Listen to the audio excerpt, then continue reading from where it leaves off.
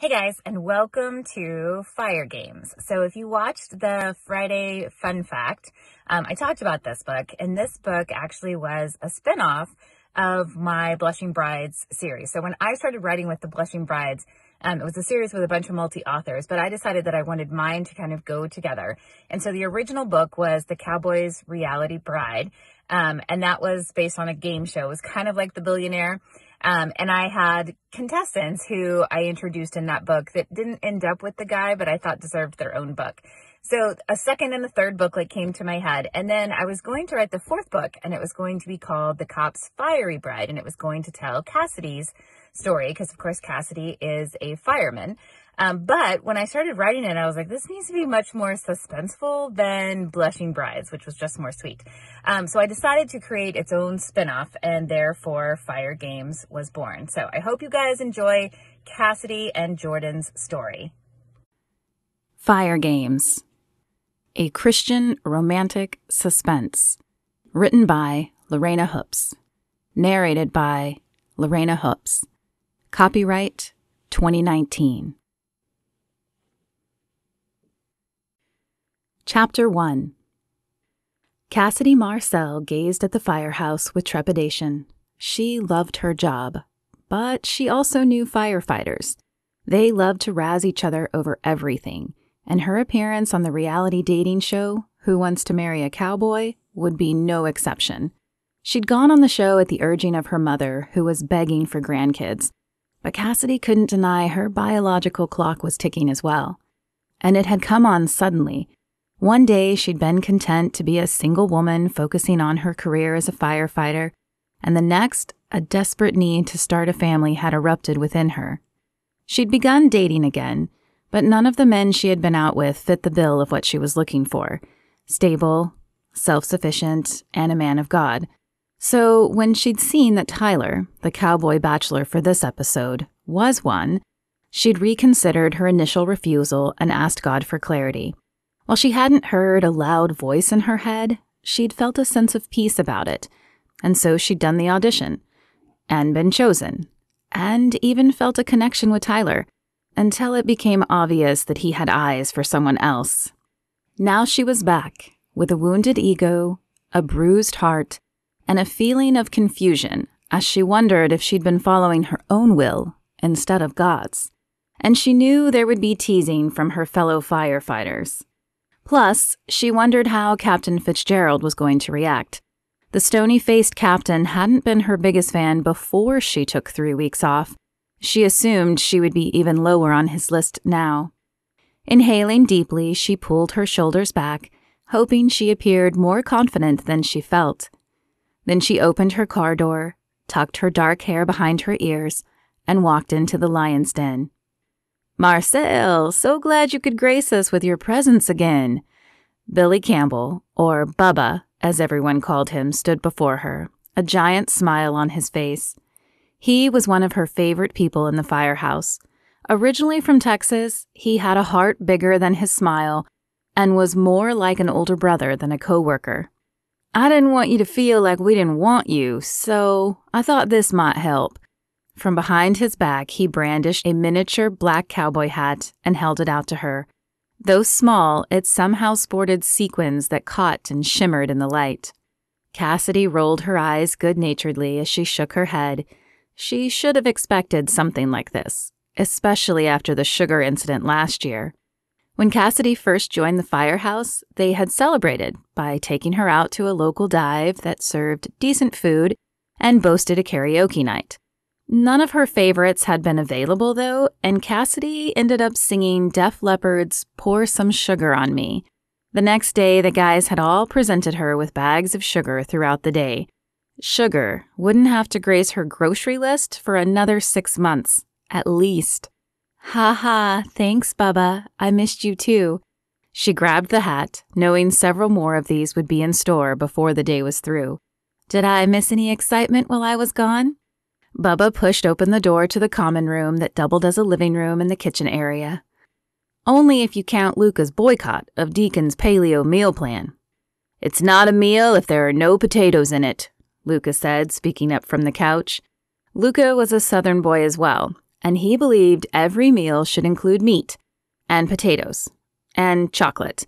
The man insisted that every meal come with a dessert, which explained the extra 20 pounds he carried on his frame. Somehow, though, it didn't hinder him in his job.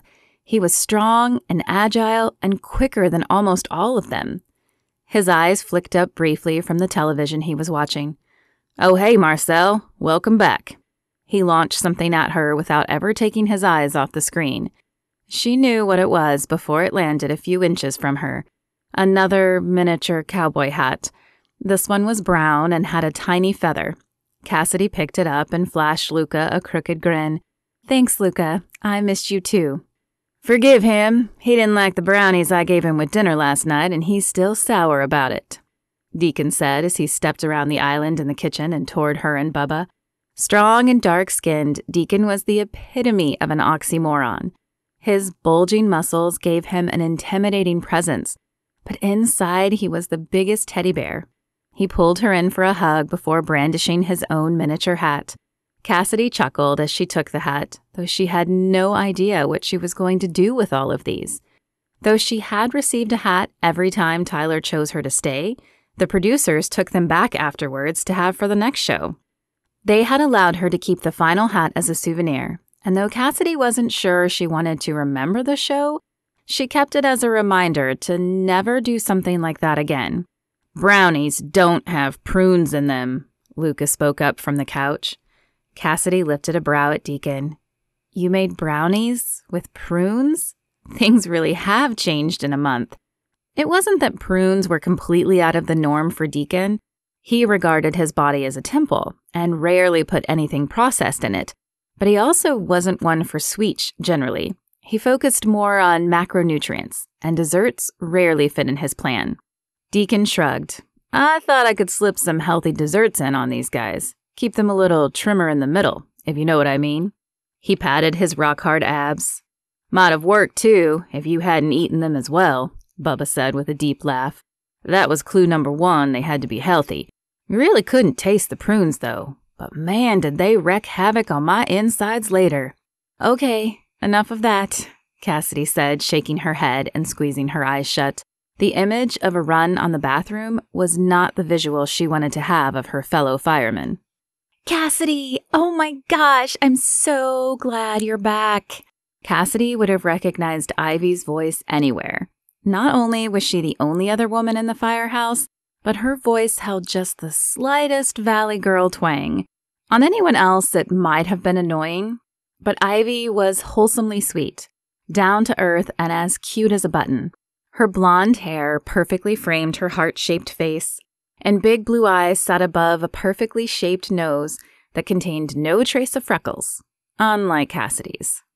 Because Fire Beach wasn't a huge city, it made more sense to have the paramedics and the firefighters housed in the same place, so Ivy was often at the firehouse when Cassidy was. Dispatch usually sent both a fire truck and an ambulance to most calls, though medical-only calls were increasing, which sent Ivy and the other paramedic out other times as well.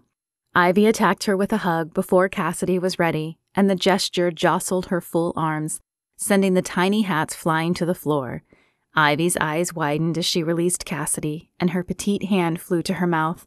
"I'm so sorry. I was just so excited to see you. You don't know how awful it's been being the only woman here for the last month." She dropped to the floor to help Cassidy pick up the hats.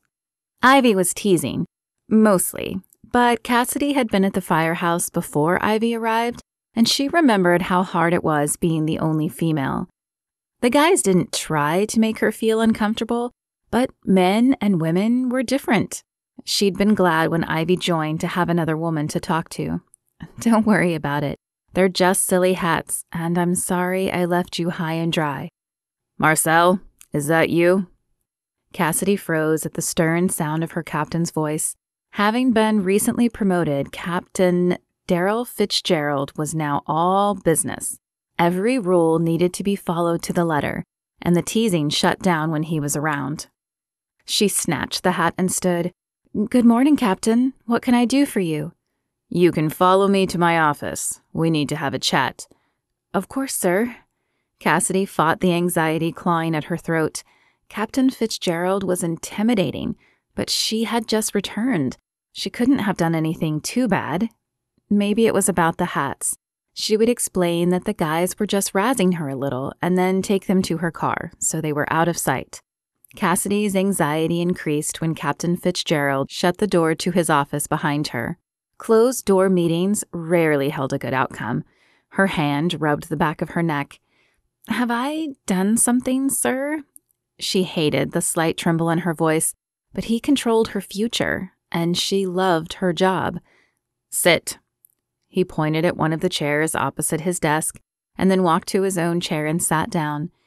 Cassidy sat in the indicated chair and crossed her legs, then uncrossed them and sat straighter. "I know that you had time saved up for this trip, but I need someone I can rely on in this firehouse." His steely eyes held hers as if daring her to challenge him. Cassidy swallowed the knot in her throat and lifted her chin, hoping it came across as confidence and not sass. "I understand, sir, and I have no intention of going anywhere else anytime soon." He leaned back in his chair and folded his arms across his chest. "That is good to hear. But to be sure, I'm giving you some extra cleaning duties. You'll be in charge of cleaning the truck for the next month, and I want it sparkling at the end of every shift. Is that clear?" Cassidy's mouth fell open, and she hurried to close it. She had no idea if he had the power to do that, since she technically had done nothing wrong, but she wasn't going to argue with him. She loved this job and this house. No way did she want to go back to being a floater. So if he wanted her to wash the truck every day, she would do it.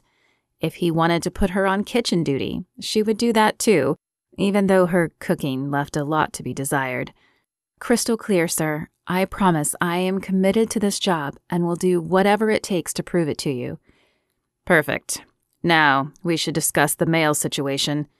He steepled his fingers and regarded her with another cool stare. She was definitely on his list. She furrowed her brow, confused as to what he could mean. "I'm sorry, the what?" His eyebrow inched up his forehead. "You don't know?" Cassidy shook her head. "It appears you garnered a few fans while you were gallivanting on your show, and as they didn't know where you lived, they dropped your mail here." Cassidy winced and bit the inside of her lip. No wonder he was angry. Captain Fitzgerald hated it when anything from the outside encroached on the sanctity of the firehouse. "I had no idea, sir. I'm so sorry." He waved a hand, dismissing her. "It is what it is, but I want them gone from the firehouse at the end of your shift." "Of course, sir. Where are they?" He nodded to the corner of the room, and Cassidy turned, spying a large brown bag that she hadn't noticed when they entered. Roughly the size of a burlap sack, it bulged and protruded as wide as appeared possible. "All of that is for me?" "Yep. Letters, gifts, you name it. I suggest you find a better place for it." "Yes, sir." Cassidy pulled her shoulders back as she faced the mountainous bag. Since shift had just started, she might as well take it to the bunk room and go through it while there was time. She didn't need all of this cluttering her small apartment either. The bag proved unwieldy, but thankfully just enough extra sack remained at the top that she was able to drag it down the hallway and into the bunk room. Meant generally for sleeping when they worked long shifts, the bunk room held rows of 2 beds, separated by half walls. A small table that contained only a lamp sat between each 2-bed section. She and Ivy shared the section at the very back of the room, and sweat rolled down Cassidy's spine as she pulled the bag to the bunk she normally slept in. With a sigh, she plopped down on the bunk and opened the bag. If Santa had been real, she would know exactly how he felt. She grabbed one of the envelopes and opened it. "Dear Cassidy, I saw you on the show, and I think we'd make a great couple. I love horses and roller skating. You can call me at 555-1324. Signed, David. P.S. If a woman answers, it's just my mom." Cassidy wrinkled her nose, shook her head, and laid the letter to the side. No need to keep that one. She wanted a man established enough that he lived on his own, or maybe with a roommate. Rent wasn't cheap in the city, but moms were a no-go. She wanted a man who had a good relationship with his mother, but who didn't still live with his mother. She reached into the bag again, one down and only a few hundred to go. It was going to be a long afternoon. Jordan issued his apology as he hurried into the office. "Sorry I'm late. We were chasing a lead." "Of course you were," Graham said with a roll of his eyes. Anger flared inside Jordan, and he lashed out at his brother. "They're missing kids, Graham. I think that's a little more important than whatever Dad may or may not have left us." Graham held up his hands in surrender, and Mr. Keyes, the attorney, cleared his throat, as if hoping that might ease the tension in the room. "It's no problem, Jordan. We were just getting started." Mr. Keyes adjusted his tie before placing his hands on either side of a stack of papers. "I'm sure you know that I called you in today for a reading of your father's will. Most of it is rather straightforward, but there is something I wasn't sure you were aware of." He picked it up the top sheet of paper and scanned it before flipping it around to them. "Did you know your father owned a bar?" "A bar?" Graham asked, leaning forward. "That's not possible. Dad was an alcoholic. Why would he own a bar?" Jordan asked. "It hasn't been a bar in a long time. In fact, it hasn't been anything for a long time. I drove by the other day, so I would have current information for you both. It appears to be boarded up currently." He pulled a picture from the stack and slid it across the table to Graham, who glanced at it before handing it to Jordan. "So we should try and sell it, right?" Jordan asked. He had no use for a bar or the rundown building in the picture. "No, we can't sell it," Graham said, shooting him an incredulous look. "Dad obviously kept the bar for a reason." "A reason?" Jordan doubted it. Their father had spent most of his life so drunk that he rarely had a reason for anything. He probably forgot he owned it, and therefore had no presence of mind to sell it. What would we do with an old building? Mr. Keyes said nothing, but shifted his gaze from one brother to the next as they argued. "What would we do?" Graham turned in his chair to face Jordan, his face a picture of contempt. "We fix it up, give it new life, and take it back to how it once was." Jordan shook his head. Obsessed with focusing on the positive, Graham always wanted to fix things, even when the better option would be to stay out of it. "No way. I'm not opening a bar. I won't encourage drinking and enable the same behavior that claimed Dad." "Fine. We'll turn it into a family restaurant then, a place where cops can hang out and have a sense of community." Graham had added that last part to try and persuade Jordan, but he wasn't biting. "I have no time to fix up a restaurant, nor do I know anything about running a restaurant. And what about the money? Did Dad leave any money to fix up this place?" "Your father left you the proceeds from the sale of the house, and he had a few stocks and bonds, but it isn't much." And there it was. Their father hadn't kept the house in good enough condition to turn a profit, and he hadn't thought about his son's future either. He'd only thought about his next drink. "See? It isn't much. Probably not enough to renovate an old bar and turn it into a restaurant." Graham folded his arms across his chest and turned away from Jordan. "I'm not selling. Dad could have sold the building years ago, and he didn't. That tells me it meant something to him, so I'm going to restore it, with or without you." Jordan turned fierce eyes on the lawyer. "Can he do that? Can he make me keep it?" Mr. Keyes shrugged and offered an apologetic half-smile. "He could offer to buy you out, but there is no stipulation that he has to sell." Before he could say anything else, Jordan's phone buzzed. He swiped the screen and shook his head. Another kid had gone missing. "I have to go, but this isn't over. We are going to discuss this, Graham." Chapter 2. Cassidy blew out another exasperated breath as she surveyed the stacks of envelopes surrounding her. Who knew there were this many lonely men hoping to meet a woman they saw on television? Of course, they weren't all from men. She had gotten quite a few letters from women as well, mostly wishing her luck or telling her they were glad Tyler kept her around for as long as he did. There were even a few from young girls who said they wanted to be firefighters when they grew up too. Those made her smile. Firefighting was still a hard occupation for women to get into, but Cassidy enjoyed seeing the numbers rise each year. "I was wondering where you went." Ivy's voice carried across the room as she approached.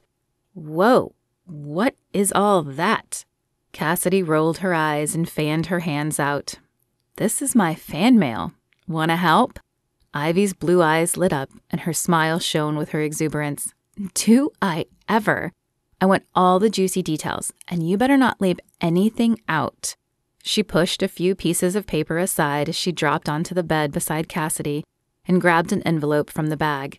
Normally, she loved sharing details with Ivy. The girls would often rehash their latest dates, but Cassidy didn't want to share the details of this experience. It reminded her too much of grade school when captains chose players for teams, and there were always those kids who were chosen last, every time. She'd been that kid once, and she still remembered how much it hurt hearing every other name called. After that, she'd worked hard to improve her athletic skill so she wouldn't ever be the last one chosen again.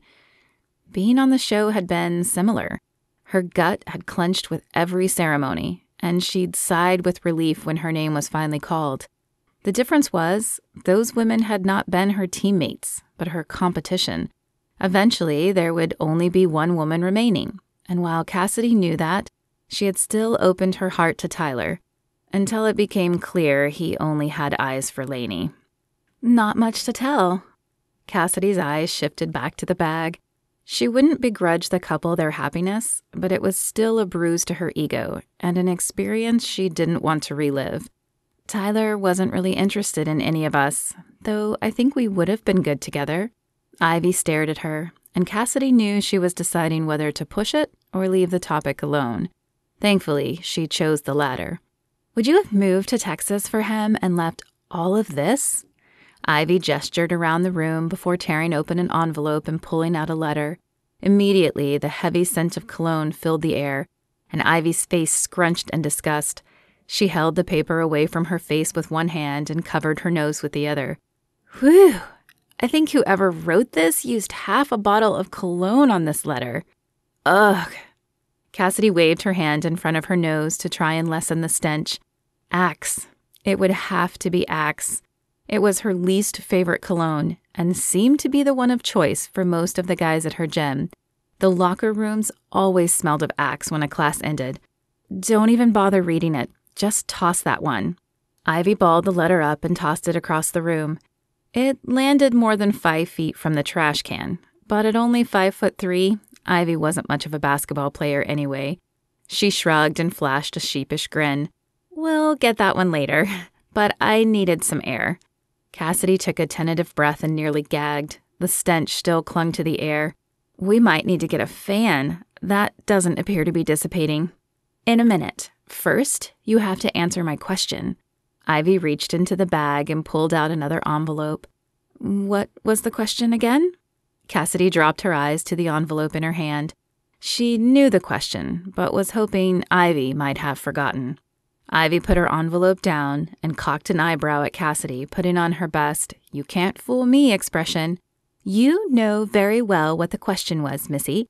Would you have moved and left all of this?" "I don't know." Cassidy unfolded the letter she had opened and pondered the question. It was a question she had asked herself since she'd heard about the reality show. Her work was here, as were her friends and her church. But if finding the perfect man meant moving, then she supposed she would do that too. "I love it here, but I'd also like to get married one day and start a family. If we had connected and that meant moving to Texas, I think I would have." "You don't have to move all the way to Texas to get married. We have a ton of available men right here in Fire Beach, Illinois." Ivy wiggled her eyebrows suggestively and grinned at Cassidy. If only that were true. Yeah, men who want Barbie dolls like you, not tomboys like me. Cassidy had never been the one guys flocked to of her friends. Generally, she was the one guys befriended so they could pick her brain and find out about her other friends. Whether it was her thicker stature or her job or her tomboy nature, Cassidy didn't know, but she was tired of being alone. Well, not entirely alone. She had her friends and her church, but those didn't really count, not in the way she wanted. I think this stack here shows that's not always true. Ivy gestured at the massive pile in front of them and the papers on the bed around them. I've never gotten paper cuts opening all my fan mail. Well, you would have if you had been on national television. Actually, Ivy probably would have gotten 3 times as much fan mail. Cassidy still didn't understand how her friend was single, except that she was picky. Every time she found a new man, she also found something wrong with him. She was beginning to wonder if Ivy even wanted a relationship. Her eyes dropped to the envelope she had pulled out, and she scanned the writing as she continued. So far, there's been nothing worth writing home about in here anyway. I think most of them are lonelier than I am. Her voice trailed off as she read the letter again. What? Ivy asked, clearly picking up on the change in Cassidy's voice. Cassidy didn't want to read the words out loud. With a trembling hand, she passed the letter to Ivy, who perused it, her eyes widening before she finished. Fear coursed through them when she looked at Cassidy again. Does the captain know about this? Cassidy shook her head. I doubt it. He gave me the bag, but all the envelopes were inside, and so far they've all been sealed. Ivy bit her lip as she looked at the still mostly full bag. Then she pulled back her petite shoulders and exhaled. Let's finish reading the rest and see if there are any more. Then I think we need to think about showing this to him. I'm sure it's nothing, Cassidy began. She didn't want to make a big display out of it, especially on her first shift back. Maybe, but what if it's not? You can't mess around with this, Cass. This is your life we're talking about. Ivy was right, but this was not how Cassidy had imagined returning to work. She was already on the captain's radar. This might send him over the edge. But if this stalker turned out to be real and not just threatening words on paper, it would be worse if she didn't tell him. Jordan ran a hand across his stubbled chin as he stared at the rundown building. It was even worse than he'd picture. Graffiti covered the walls and the boards over the windows.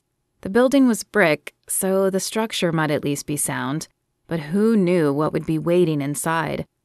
Jordan had spent the little time he had that afternoon trying to convince Graham to sell, but his brother had been adamant their father would have wanted them to reopen the bar. Jordan wasn't so sure. Their father hadn't even told them about this bar, much less run it in the last 30 years. But then they hadn't spoken to their father much in the last few years, not since their mother left him. Jordan had been 15 then, and old enough to remember all the times their father yelled and hit and threw things, the broken glass, the black eyes, the lies. Graham, on the other hand, had only been 10, and either he had blocked out those moments or been so desperate for a father that he didn't care. Graham had visited their father several times when he had reached out to them and claimed he was sober, but Jordan couldn't stomach the man. How could a father do what he'd done? With a sigh, Jordan stepped out of his car. His hand touched his side to make sure his gun was properly holstered. He went nowhere without it, and he'd worn it so long that he often felt incomplete if it wasn't strapped in its usual place. Graham had said they would meet outside and go in together, but as Jordan was late and Graham was nowhere to be seen, he assumed his brother had started without him. Figured. I thought you were going to be here 2 hours ago.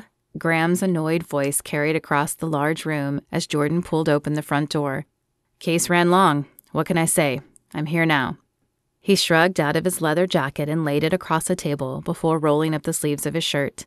Then he placed his gun on top. His eyes scanned the room, but it was as bad as he'd expected.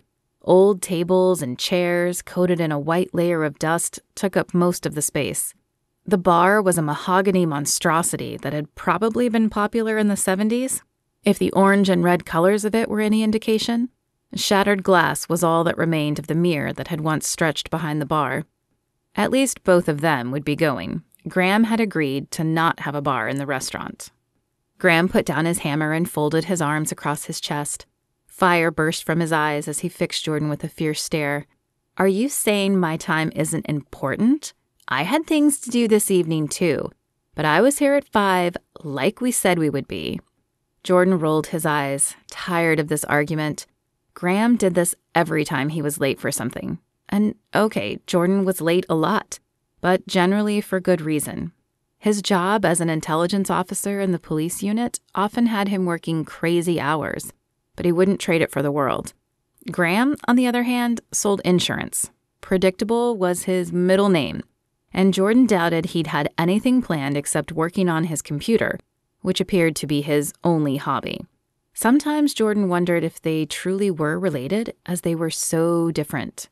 No, I'm not saying my time is more important, though he was fairly certain it was.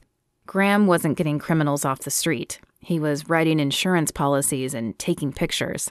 I'm simply explaining why I'm late. But Graham, look around, man.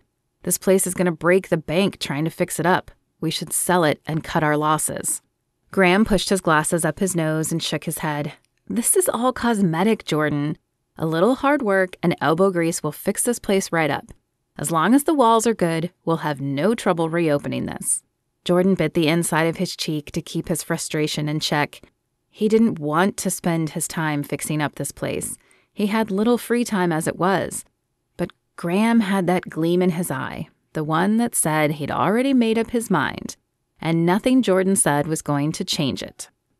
Jordan supposed he could pull his big brother card and put his foot down, but Graham seemed to need this, and after years of looking out for him, Jordan still felt like he owed his little brother something to make up for his childhood, and if that meant opening a restaurant, he would find a way to make it work. Fine, how do we tell if the walls are good? Graham picked the hammer back up and turned to the wall. We remove this paneling and look inside the walls. Then we'll have a better idea of how much this renovation is going to cost. More than we have, Jordan said under his breath. Well, more than he had anyway. Graham made decent money selling insurance, but Jordan was paid by the city, and few people got rich off a city paycheck. He grabbed the extra hammer and joined Graham at the wall. What happens if what we find behind this paneling isn't good? He asked as he jammed the back of the hammer into a space between panels. Images of termite-eaten wood filled his mind, along with the thousands of dollars it would take to fix them. Then, will you consider selling? No. It'll just mean it'll take more money to fix it up.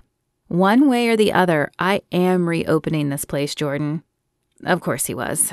It didn't really matter what Jordan said. Even though Graham was younger, he had always been bossy. It was probably one reason they did so few things together. Well, that and Jordan's schedule. As a special unit detective, he was basically on call most of the time. He worked a normal shift, but it wasn't unusual for his normal shift to turn into a much longer one if they caught a lead on a case. Jordan wedged the hammer under a crack in the paneling and heaved. The wood screamed in protest, a high-pitched squeal that was unpleasant to the ears, but thankfully short. With a loud crack, the wood broke in half. Jordan pulled on the broken piece until it came loose from the wall. Then he tossed it aside and ripped the top piece off as well. Jordan wasn't sure what he had expected to find behind the paneling, having never torn any off before, but it certainly wasn't the rolls of paper he saw. What is this, Graham? He held the roll up for his brother. I don't know, but I have some over here too. Graham grabbed a roll from his section of the wall and motioned for Jordan to follow him to a table. They unrolled the tubes and Jordan stared in disbelief at the image before him. Are these movie posters? Graham finished. And they look old. Jordan gazed down at the woman in flapper attire. Old? These look like they're from the 20s. What was Dad doing with these? Who cares? Do you know how much these are worth? Graham asked. Excitement threaded his voice, and Jordan could almost see the dollar signs in his eyes. Leave it to Graham to focus only on the money. Come on, let's see how many there are. Jordan followed Graham back to the wall. He hoped they might be worth enough to help with the renovations, but he was still curious as to where they came from and how their alcoholic father ended up with not only a bar, but rare movie posters paneled in the walls. Chapter 3. Cassidy stood outside Captain Fitzgerald's office, gathering her courage. She knew she had to tell him, especially if there was any possibility that the stalker might come to the firehouse and put her or her fellow firefighters in danger. But it didn't make the conversation any easier. He was already angry she had gone on the show. Cassidy had no idea how he would react to this. "Come in." His gruff voice carried through the closed door at her knock. Was he like this with everyone? She had always felt he didn't really like her, but unless the man was psychic, he couldn't know she was at his door. Swallowing her fears, she pulled her shoulders back and entered the office. In addition to being fierce and laconic, Captain Fitzgerald was a minimalist. His bookshelf sported more space than books, and only one picture frame sat on his desk. Like the man himself, everything was neat and meticulous and in its proper place. "Captain, can I have a minute?" Her voice was too quiet, and what was with the tremble? Why did he have such a power over her? Was it simply because he was her boss? His gaze flicked to hers, and his eyebrow arched on his stony face. "Marcel, I thought you'd be busy opening all your fan mail or cleaning the trucks as I tasked you with doing." Cassidy took another step in, forcing her eyes up from the worn carpet to the intimidating figure behind the desk. "I was, sir. Opening the mail, that is. I haven't gotten to the truck yet, but I will." Ugh, she was rambling, and her heart was thudding in her ears. She took a deep breath and tried again. "The letters are what I need to talk to you about. There were a few that stood out that I thought you should know about." His piercing gaze fixed hers for a moment as if scanning her for a sign of weakness. Then he rolled his eyes and motioned her closer to the desk. "What is it, then?" Cassidy held out the 3 letters they had found that appeared to be from the same man. "The handwriting appears to be the same, and the word choice looks consistent, so I'm fairly certain these are from the same guy. He seems to escalate, and while he might be harmless, I wanted to make sure you were aware of these, just in case." With a sigh, Captain Fitzgerald picked up the first letter and scanned it. His jaw tightened as he turned the page, and his features grew stonier with each one. "Do you know this man?" he asked Cassidy when he had finished reading. "No, sir. At least, I don't think I do. I don't recognize the writing, and he didn't leave a name or return address." Of course, she couldn't remember the last time a man had written her anything. A note, a card. It had definitely been a while. "Wonderful. So we have no idea who or what we are looking for. You've put this firehouse in danger, Marcel, with your publicity stunt." It hadn't been a publicity stunt, but Cassidy was not going to argue the point with the man. "I'm sorry, sir. That was never my intention." "Be that as it may, you have. I'll bring this up in the next meeting and inform everyone to be on the watch for shady characters hanging around the house. As for you, if you receive anything else from this person, or any unusual things start happening to you, I want you to call the police. I need your mind on the job, and not on this." "Yes, sir. I will." How she was supposed to keep her mind completely on work with the words from the letter running through her brain, she wasn't sure, but she would try. "Good. Now I think it's about time you got to the trucks." "Yes, sir." Cassidy took the clear dismissal and backed out of the office. It had been bad, but not as bad as she'd expected it to be. "What happened?" Ivy asked when Cassidy returned to the bunk room. She had cleaned up the pile of mail and cleared the beds. Cassidy wondered briefly what she had done with all the other letters, but decided she didn't care. She wished she could put the whole experience behind her and just forget about it. No, she wished she had never gone on the show in the first place. Cassidy sighed as she sank onto her bunk. He's going to share it at the next staff meeting. "That's it?" Ivy's eyes grew wide with concern, and her fingers tugged on a lock of her hair. Either a nervous gesture or a long ingrained habit, Ivy pulled at her split ends whenever anything bothered her. Cassidy shrugged, trying to mask the fear she felt inside. "He seemed angry, but not especially concerned. Told me to watch out for anything else strange and take it to the cops if anything happened. Then he told me to get to cleaning the trucks." "Well, if he doesn't think it's a big deal, then maybe it isn't. He's been doing this job a long time, so he probably knows." "Yeah, let's hope so. Anyway, I better get out there and get to cleaning."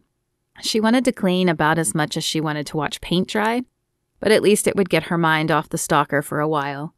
"Have fun with that. I'd offer to help, but I don't know the first thing about cleaning fire trucks." "It's fine. It's actually a fairly tame penance for as mad as he was. Cassidy pushed herself off the bed and headed to the truck bay. But before she could even begin gathering the supplies to wash the truck, the alarm sounded. Truck 51, Squad 4, Ambulance 3, 2219 Eastside Street. You remember how to do this? Bubba asked Cassidy as he hurried past her to his gear. Cassidy shot him a withering look. I think I can manage it. She followed him to the hooks that held their gear and pulled on hers. Donning them was like riding a bicycle, but she'd forgotten how heavy the extra equipment was. Still, she was determined not to show it. The boys needed no more ammunition with which to tease her. Hat in hand, she climbed up beside Bubba and took a deep breath to slow her racing heart. Then she closed her eyes and sent up a prayer for their safety. Whoa, hot date last night? Alana, Al Parker asked as Jordan set his extra-large coffee mug down on the desk across from her. Her hazel eyes twinkled mischievously above her petite nose. With perfectly clear skin and long blonde hair, Al looked more like she was 18 than her actual age of nearly 30, which helped with stings, but annoyed her the rest of the time. She got carded everywhere. Jordan blew out an exasperated breath as he collapsed onto his chair and took a swig of coffee. I wish. My brother and I inherited an old bar, and we were up most of the night tearing off paneling and assessing the damage. Al's eyebrow shot up. You're keeping a bar? She knew a little about his past and his father, and was obviously shocked by this news. No, I'm keeping an old building that used to be a bar, unfortunately. We're remodeling it to be a family-friendly restaurant, Sans Bar. He rolled his eyes and downed another swig. Even this large triple-shot coffee wasn't making him feel more alive. Graham thinks it'll be great. And what do you think? He shook his head as a frustrated sigh escaped his lips. I think it's a money suck, and we should sell it. I don't have any time to fix up or run a restaurant. I barely have time to buy groceries for myself. So why'd you say yes? Why not just make him buy you out? And there was the million-dollar question. Because he's my little brother. Because he had a crappy childhood. Jordan had told Al most of his past already, so he knew this wouldn't come as a shock to her. I've spent half my life looking out for him and trying to make him happy. I guess I'm still doing it. I could help, Al said with a shrug. You? Al was tough, probably more than she needed to be, but he still couldn't see her hauling out old furniture and decorating the interior. Yeah, I grew up with 2 older brothers. I learned how to swing a hammer. She leaned closer and glanced around the small room. And though I don't do it here, I know how to use a broom.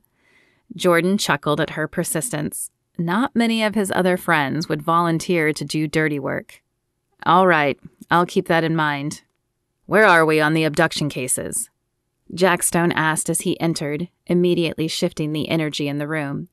Though Jordan was sure it was his real last name, it was ironic how well it fit him.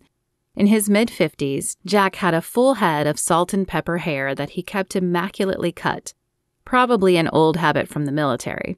His face rarely displayed any emotion, and even his voice was deep and gravelly. More importantly, he was good at his job, and he didn't like to lose. Jordan tapped his phone to make sure he hadn't missed any last-minute messages before giving his report. I spoke with my criminal informant, but all he could tell me was that he thinks he saw a kid, matching our description, leave Hyder Park with a man wearing dark clothing. That isn't much to go on, Stone said, disappointment in his voice. How about you? He turned his attention to Al, whose thin shoulders pulled back as she sat straighter. I found a camera that might have gotten footage near where we think one of the abductions happened. I was planning on going there today to see. Good. The 2 of you do that. Stone walked to the whiteboard where all their evidence hung. Though his gaze traveled over everything, it remained the longest on the pictures of the 3 kids, 1 girl and 2 boys. Albright and Givens are canvassing the neighborhoods again and doling out advice to keep kids safe, but that's only going to last so long. This guy will strike again, and we need to find him before he does. Yes, sir. Jordan downed the last of his coffee as he stood. no time for more. He would have to hope his adrenaline would kick in and keep him awake. Across from him, Al grabbed her jacket as well and headed for the door. He hurried to catch up with her and followed her down to the car.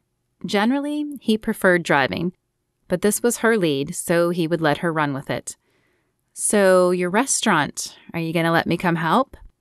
Al threw the question out nonchalantly as she reached for her seatbelt.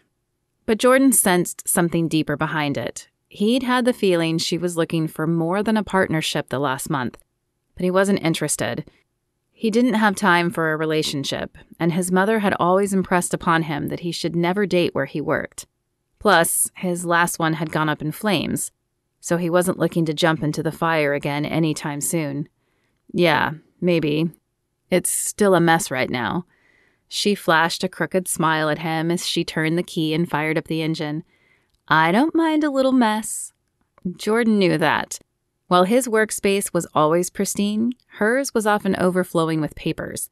She called it creative genius, but he just called it a mess, and he had no idea how she found anything she was looking for. "I know you don't, but I'm not sure what the next step is. I'll definitely let you know when I have a better idea." Or not. He didn't want to do anything that might make her think he wanted more than a partnership. "So where are we going?" She glanced quickly at him before turning her attention back to the road. "A convenience store over on 5th. It's near the school where we think one of the boys was grabbed."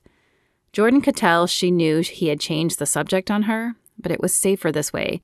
Dating your partner opened the door for lapses in judgment that could get you killed, and if they broke up, it would make for a very uncomfortable work environment. Good catch. I hope they have something. Chapter 4. Fatigue weighed on Cassidy as she walked to her car the next morning. 24-hour shifts were hard on their own, but add a fire into the mix, and they were downright exhausting. Plus, she hadn't pulled a long shift in over a month. She hadn't thought her body would become out of sync so quickly, but it had. Normally, she would have 3 or 4 of these shifts in a row, but the captain had given her just one to let her ease back into the routine. She had the rest of the day to recoup, and then she'd be back on shift tomorrow. Cassidy opened the driver's side door and threw her bag in before sliding into the seat. But as she shoved the key in the ignition, something caught her eye. Glancing up, she spied something white tucked into her windshield wipers. A ticket? But that made no sense. She was in the firehouse's parking lot and not parked in a handicapped space. A note? Ice trickled into her veins. Was it another message from the stalker? On high alert, her eyes darted around the parking lot for any shadows or unknown strangers. Curiosity chomped at her nerves, but she wasn't going to get out of the car until she knew it was safe. Assured there was no one else in the lot, or at least not close enough to nab her in the time it would take her to grab the note, Cassidy opened her door and snatched the paper off the glass. Not wanting to take any chances, she clutched it in her hand until the door was closed and locked again. Then she summoned her courage and unfolded the paper. The handwritten words appeared angry and threatening on the single sheet with a definite hurried slant. Unsure if the police would be able to gain much information just from the handwriting, she scanned for anything else that might be usable. An added symbol, a signature, a fingerprint smudge, but there was nothing to give any clue who was writing this. However, the wording was consistent with the other letters. "I can show you that we belong together." But it was the final phrase that set her heart thudding in her chest. "I don't know why you aren't responding to me, but if you don't believe me, I'll find a way to show you." The words alone held a chill, but when added to the rest of the letters, the chill turned into flat-out fear. And this hadn't come in the mail. It had been put on her car, which meant that he'd watched her arrive yesterday when she came into shift. And if he knew what she drove, what if he followed her home? As much as she didn't want to, this was something the captain needed to know. However, as walking the parking lot no longer felt safe, Cassidy drove to as close to the front entrance as possible, before hurrying out of the car and inside. "Marcel, what is it? I thought I sent you home," Captain Fitzgerald said as she tapped on his doorframe. "You did, sir, but before I made it out of the parking lot, I found this." She held up the paper. It's another note, and he left it on my windshield." Captain Fitzgerald's eyes widened. Only slightly, but it was enough to increase the fear Cassidy was already feeling. If he was reacting, it meant he was worried. And if he was worried, she definitely should be. "I'm calling Stone. It's time you told the police about this." Stone was the head of the Special Investigation Unit. Cassidy knew little about him other than his fierce reputation implied his name fit him to a T. Captain Fitzgerald picked up the phone and dialed before Cassidy could speak, so she simply nodded and waited. "Stone, it's Fitzgerald. I have a situation occurring over here. One of my firefighters is getting threatening notes, the latest one on her windshield while here on shift." "Cassidy Marcel." "Yeah, the one who was on the TV show." He paused and glanced at Cassidy. "Yeah, I can do that. Thank you." He replaced the phone in the cradle. "Stone is sending someone over. You will stay here until he arrives, and you will do what he says. Is that understood?" Cassidy opened her mouth to protest. The fierce, independent part of her wanted to tell Captain Fitzgerald that she didn't need some cop telling her what to do. However, she had to admit this stalker had her on edge, and a part of her was relieved to have the police involved. "Yes, sir, I will." After leaving the office, Cassidy wandered back to the bunk room to wait for whoever Stone was sending over. She knew no one in the Special Investigation Unit, but if they worked for him, they were bound to be good. The man had a reputation for being thorough and hard on anyone who wanted to be in his unit. "Marcel, what are you doing back? I thought the captain sent you home." Bubba's voice carried out of the kitchen as she passed the common room. She didn't want to worry him, especially since he acted like a big brother, but he would be more annoyed if she didn't tell him. With a small sigh, she changed her course and entered the kitchen. "Hey, Bubba, I, have to wait to give a statement to one of Stone's guys." He set the towel down he had been using to dry dishes, crossed his beefy arms, and fixed her with a penetrating gaze that said she better spill all. "Why?"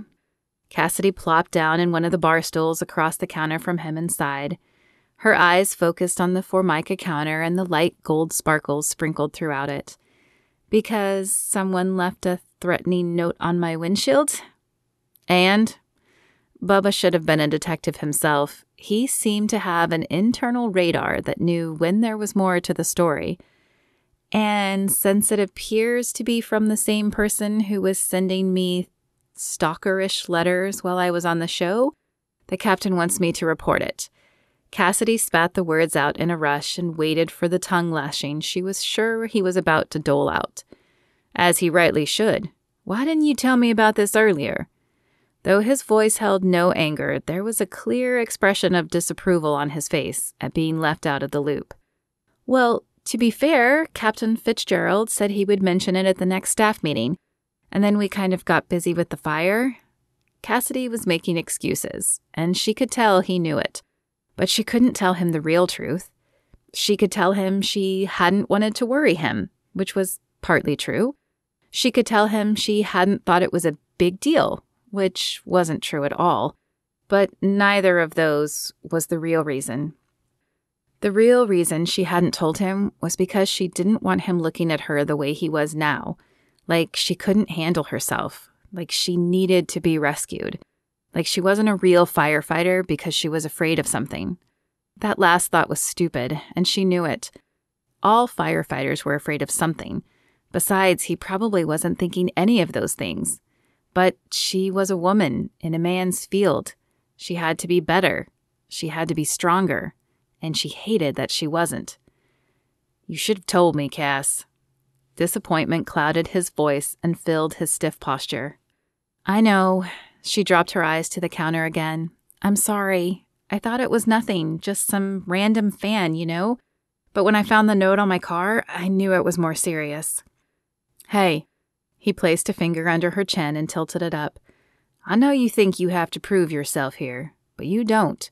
We know how strong you are. Don't do something stupid by trying to be a hero when your family is here to support you. Always." Tears sprung to Cassidy's eyes. He was right, of course. They might tease her, but these men put their lives on the line with her every time they went into a fire together. They trusted her inside the burning heat and would support her outside of it. I won't, I promise. Cassidy Marcel, you have a visitor at the front desk. Cassidy looked up at the intercom and shrugged. Gotta go, but I'll fill you in later. You better, he hollered after her. Jordan, in my office a moment. Jordan's head snapped up at Stone's command. Al shot him a wide-eyed look that held the same question his mind did. What had he done? He shook his head to tell her he didn't know as he pushed back his chair. Yes, sir, he asked as he broached the doorway. Come in and shut the door. Jordan pulled the door shut behind him and then sat in one of the chairs across the desk. He shouldn't be nervous. He'd done nothing wrong. But Stone had the ability to send your heart thudding with just the tone of his voice. What can I do for you, sir? Captain Fitzgerald called. Evidently one of his firemen is receiving threatening notes. He wants someone over there to investigate it. Stone's steely gaze was meant to keep Jordan from questioning his orders, but Jordan couldn't help himself. But, sir, I'm in the middle of this abduction case, and my CI... We're all in the middle of this abduction case. But Fitzgerald is a firefighter, and we look after each other. If he says he needs our help, then we give our help. Is that understood? Jordan didn't understand why he had to go. This was probably the case of some lonely woman who'd been rescued and was now suffering from the Florence Nightingale effect. It happened to rescuers all the time. In fact, he'd had a few women express their undying love for him after particularly dangerous cases. Why couldn't Stone send Al or one of the other less senior members? But it wasn't his place to question. Stone was in charge. Yes, sir. I'll go check it out. Good. She's waiting at the firehouse for you. She? Stone's brow arched as he regarded Jordan. Yes, she. It's Cassidy Marcel. Jordan stifled a groan. The one who was on the reality dating show? He never watched it, but Al did, and when she found out someone from their city was on it, she had regaled him with a recap of every episode. That's the one. You have a problem with that? It's just... Jordan ran a hand across his stubbled chin. It's probably just some lonely guy who's looking for a little fame. Wouldn't I be more useful here, working on finding these kids? Would you feel that way if it were your mother, or your sister, or your girlfriend? Jordan stifled a sigh. He still didn't want to spend time dealing with a stalker, but Stone was right. If this had happened to a woman in his life, he would want the best person possible looking into the case and protecting her. Fine. Point taken. I'll head over there now. Stone nodded and turned his attention to his computer. The discussion was clearly over, and Jordan took his cue and left the office. Where are you going? Al asked as he grabbed his jacket off the back of the chair. To the firehouse. I'm sure I'll be back soon. You want me to come along? No, I've got this. Keep looking for more footage. I want to get this guy before we lose any more kids. 20 minutes later, he pulled into the firehouse parking lot. His eyes scanned the lot as he parked, but other than the car blocking the entrance, nothing seemed out of the ordinary. Was that an employee's car, or had the stalking escalated? There'd been no call over the radio, so surely there wasn't a hostage situation. But then why was the car parked like that? It was a clear fire hazard. He checked his gun as he stepped out of his car, but it was safely strapped to his side, and nothing gave him cause to pull it as he crossed the parking lot to the front door. Unsure what he had expected, he was still taken aback by the door opening to a small atrium with a reception desk. Can I help you? The woman occupying the desk asked. I'm Detective Jordan Graves, to see Cassidy Marcel. He flashed his badge to assure her of his identity, as he rarely wore a uniform. His work required him to blend in, not stand out. The woman gave a perfunctory nod and picked up the phone. Cassidy Marcel, you have a visitor at the front desk. She replaced the phone and motioned him to the few chairs in the room. She'll be here in a minute. You may sit if you'd like. Jordan preferred to stand. It was easier to be ready should anything happen, but he didn't have to wait long anyway. I'm Cassidy. A woman with long brown hair pulled back in a ponytail, which accentuated her broad shoulders and slender neck, approached him. She wasn't quite what he'd expected. As little makeup graced her face, though it was peppered with miniature freckles, she had the air of an athlete rather than the prima donna he'd imagined. A few papers were clutched tightly in one hand, but she extended the other to him in greeting. Detective Jordan Graves.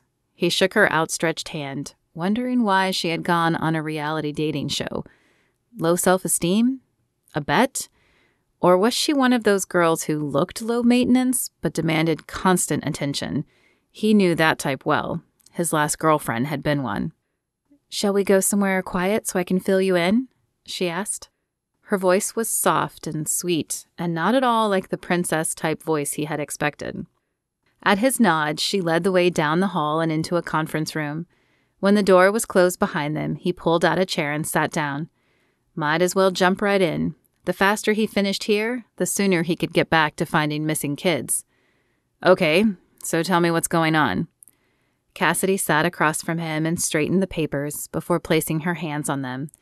She took a deep breath as if summoning the courage to speak. "Yesterday was my first day back on shift. I took some time off to do a show. A reality dating show, I'm aware." He hoped she hurried this up because he wanted to get back to his investigation. A pink flush crawled across her cheeks. "Yeah, a dating show. Anyway, when I arrived yesterday, I had a bag of fan mail. Captain Fitzgerald made me go through it. And when I did, I found a few letters that gave me pause." She pushed the first few pieces of paper across the table to him. Jordan picked the first one up by the corner and scanned the contents. "Dear Cassidy, I'm enjoying watching you on the show, but you deserve better than Tyler. In fact, I think we would be perfect together." The writer was clearly enamored with Cassidy, but other than stating he felt they belonged together, there wasn't anything sinister in it. He set that page aside and read the next letter. "Dear Cassidy, Tyler wouldn't know a good woman if she were given to him on a platter. I know how to treat a woman better, and I would love the chance to show you." More of the same, but still nothing to get upset about. He hoped she hadn't called him here just for these. Jordan glanced at Cassidy as he put that page aside as well, but her intense expression didn't give the impression she was simply seeking attention. He turned his attention to the third letter, and his eyes widened slightly. "Dear Cassidy, I don't know what you see in Tyler. I would treat you so much better, and I'll prove it when you return from the show." "Did you receive any letters on set from this guy?" Cassidy shook her head as her bottom lip folded in under her teeth. "I don't even know who this guy is. While I was on the show, I had no contact with anyone, and I had no knowledge of who was watching. I didn't even know I was getting fan mail until I walked in the door yesterday morning." He raised a brow at her but said nothing. She might not have known about it, but she probably enjoyed it. After all, who went on a reality dating show if they weren't looking for attention? "Is there anyone in your life who paid you extra attention before you went on the show? Anyone who gave you pause?" Cassidy pursed her lips as she thought, "There's a guy who's a little odd in my apartment complex. He's always walking his dog, and he tries to strike up a conversation whenever I'm around, but he seems harmless. Besides, wouldn't he just leave notes on my door if it were him?" "Maybe, but if he's tried to get your attention that way and failed, he might try something like this. What's his name?" "Dustin, I think." She dropped her eyes to the table as if embarrassed. "He told me once, but to be honest, I didn't pay much attention." Jordan nodded. That didn't surprise him, but he couldn't fault her as he was guilty of the same thing. He knew there were women who talked to him with whom he hadn't been interested in and had dismissed. It was something he was working on, but he certainly hadn't mastered it yet. That's understandable. How about ex-boyfriends or men you turned down? A flush of pink spread across her cheeks. "I haven't had an ex-boyfriend in some time, and he left me, so I'm not sure why he'd stalk me. There have been a few men who asked me out after I saved them from a fire, but I always said no and never heard anything else from them." He wondered what her story was. She was pretty, not model beautiful, but attractive in her own way, and she appeared confident in her own skin, a quality a lot of women he had dated seemed to be missing. Maybe, like him, she was just too focused on her career right now. But then why go on a reality dating show in the first place? "Do you remember any of their names?" My ex? Sure, but the rest? She shook her head sadly. I don't. I never really knew them in the first place. Great. That didn't give him much to work with. Well, the letters don't sound like your ex. They're worded differently, not like someone who knows you personally. Unfortunately, that doesn't help us narrow it down much. I'd say just keep your eyes open and be aware of your surroundings. There's more, Cassidy said. Today, when I left, I found this on my windshield. She slid the final piece of paper to him. I don't know how he expected me to respond since he never left a name or a return address. He picked it up and scanned the writing. Cassidy, I know you're back in town, and now I can show you that we belong together. I don't know why you're not responding to me, but we will be together, whether you know it or not. We belong together, and I'll find a way to show you. I'll be in touch soon. Okay, maybe he was being too hard on her. He doubted this was the kind of attention she had been seeking. The guy was escalating, and he could see why Captain Fitzgerald would want her to report it. You say this was on your windshield? She nodded, and her right hand lifted to tug at her earlobe. Nervous gesture? He had seen few people display that particular gesture, but she didn't wear earrings, so a nervous gesture made the most sense. He must be someone you've had contact with before, but it could have been any contact. Often stalkers build a relationship in their head over little things, so he might be someone you met in a store or helped at a fire. He thinks you had a connection, so he believes he's given you enough clues to know who he is. This note on your car means he was probably hanging around when you arrived. Do you remember seeing anything out of the ordinary? Another tug as her eyes darted to the side. No, but I wasn't looking for anything. It was my first day back on shift. I was just glad to be here. She dropped her hand from her ear and folded it into the other one before fixing him with her dark brown eyes. They were rich and deep, the color of dark chocolate, and they held the tiniest hint of vulnerability. What do I do? Jordan cleared his throat and focused his attention on the papers. He had no business reading anything in her eyes. He was too busy on his current case for anything else. Unfortunately, there still isn't much we can do at this point. I'll take this in for processing, but I doubt they'll find anything. They're short, for one thing, and while handwriting can tell us about a person, there isn't a database of handwriting to compare this with, like there is with fingerprints. Do you have the envelopes they came in? Was there a return address? As a wince crossed her features, he knew before she spoke that she no longer had them. No return address, but I think Ivy threw the envelopes away. I didn't think we'd need them. Of course she hadn't. Who's Ivy? One of our paramedics and my friend. She helped me open the envelopes. There were a lot of them. He glanced up at her. Was she bragging? Maybe his first impression of her being a diva had been right. Okay, I'll follow up with her to see if we can get those envelopes back. There might be DNA if he licked them. In the meantime, I'll escort you home. He may already know where you live, but if not, perhaps a police tail will discourage him from following. I'll check out your place before you enter to make sure it's clear, and then I'll sit on your block for the next hour. He reached into his pocket and pulled out one of his cards. They didn't hand them out often, but the simple card contained his name and cell number, so that CIs or people like Cassidy could get a hold of him quickly. If you see anything after that time, you call this number, and I'll be there. If something happens, we'll get a police detail on you until we catch this guy. Any questions? Cassidy turned the card over in her hands before flashing another disarming, crooked smile his direction. I probably have so many, but I don't even know what to ask right now. Jordan nodded and pushed back his chair. That's understandable. Careful to touch the papers as little as possible, he folded them and tucked them in the Ziploc bag he pulled from his pocket. I doubt we'll find anything on these, but I'll have the lab run it for prints anyway. Did anyone else touch it? Cassidy blinked at him. Captain Fitzgerald might have when I first showed it to him, and Ivy touched the first few, but not the one on the windshield. Okay, I'll get prints from all of you so we can rule them out. But let's get you home first. Her eyes shifted to the side again, and when they returned to his gaze, they held just the slightest hint of fear. What if he follows us back and learns where I live? Diva or not, his heart went out to her. He knew what it was like to live in fear. He'd done it for the first 15 years of his life. And while it made him who he was today, he wouldn't wish it on anyone. That helpless feeling was hard to ignore. Jordan didn't want to tell her that if the guy had staked out her job and figured out her car, he probably already knew where she lived, or how to find out anyway. That's what I'm there for. The police presence should deter him, and I'll keep a watchful eye out as we drive. Don't worry, I'm good at spotting a tail. With a determined set to her posture, she pushed back from the table, took a deep breath, and nodded. Okay then, let's go. Chapter 5. Cassidy felt a little safer as she walked to her car with Jordan behind her.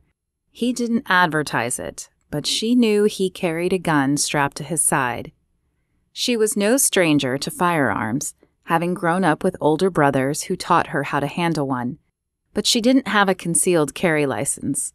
Perhaps she should look into getting one and brushing up on her training. Her experience was pretty limited to shooting Coke cans off the trash barrel in their backyard growing up. Let me check your car first, he said as she pulled out her key fob. She held it out to him and watched as he popped her hood and then her trunk. She hoped he didn't look in the back seat, as she hadn't had time to clean it out since her return. Cassidy had a tendency to be on the go so much that it almost appeared she lived out of her car.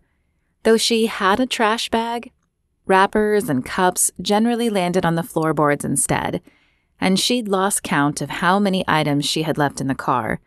Coats, books, even her phone on occasion. So needless to say, it wasn't the neatest car on the block. And Jordan was handsome. His blue eyes stood out under his dark hair like blazing beacons, and the muscular tone of his biceps beneath his shirt sleeves had not gone unnoticed. She didn't want him thinking her a slob as well as a diva. He hadn't called her that, but she had seen the look in his eyes. It was hard to miss, since she'd received it from nearly everyone since returning. That look that assumed she had gone on the show for fame and wondered when she would flit off to the next opportunity. She couldn't blame them, really. The same thought had popped into her mind when she first considered going on the show, but it wasn't why she had gone. And though she could tell them her real reason had been looking for love, it seemed silly now since she had come home empty-handed.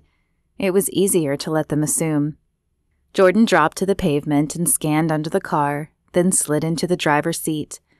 After inserting the key, he paused, as if listening for something.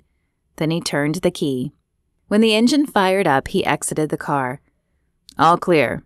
My car's just over there. Don't leave the lot until I'm right behind you.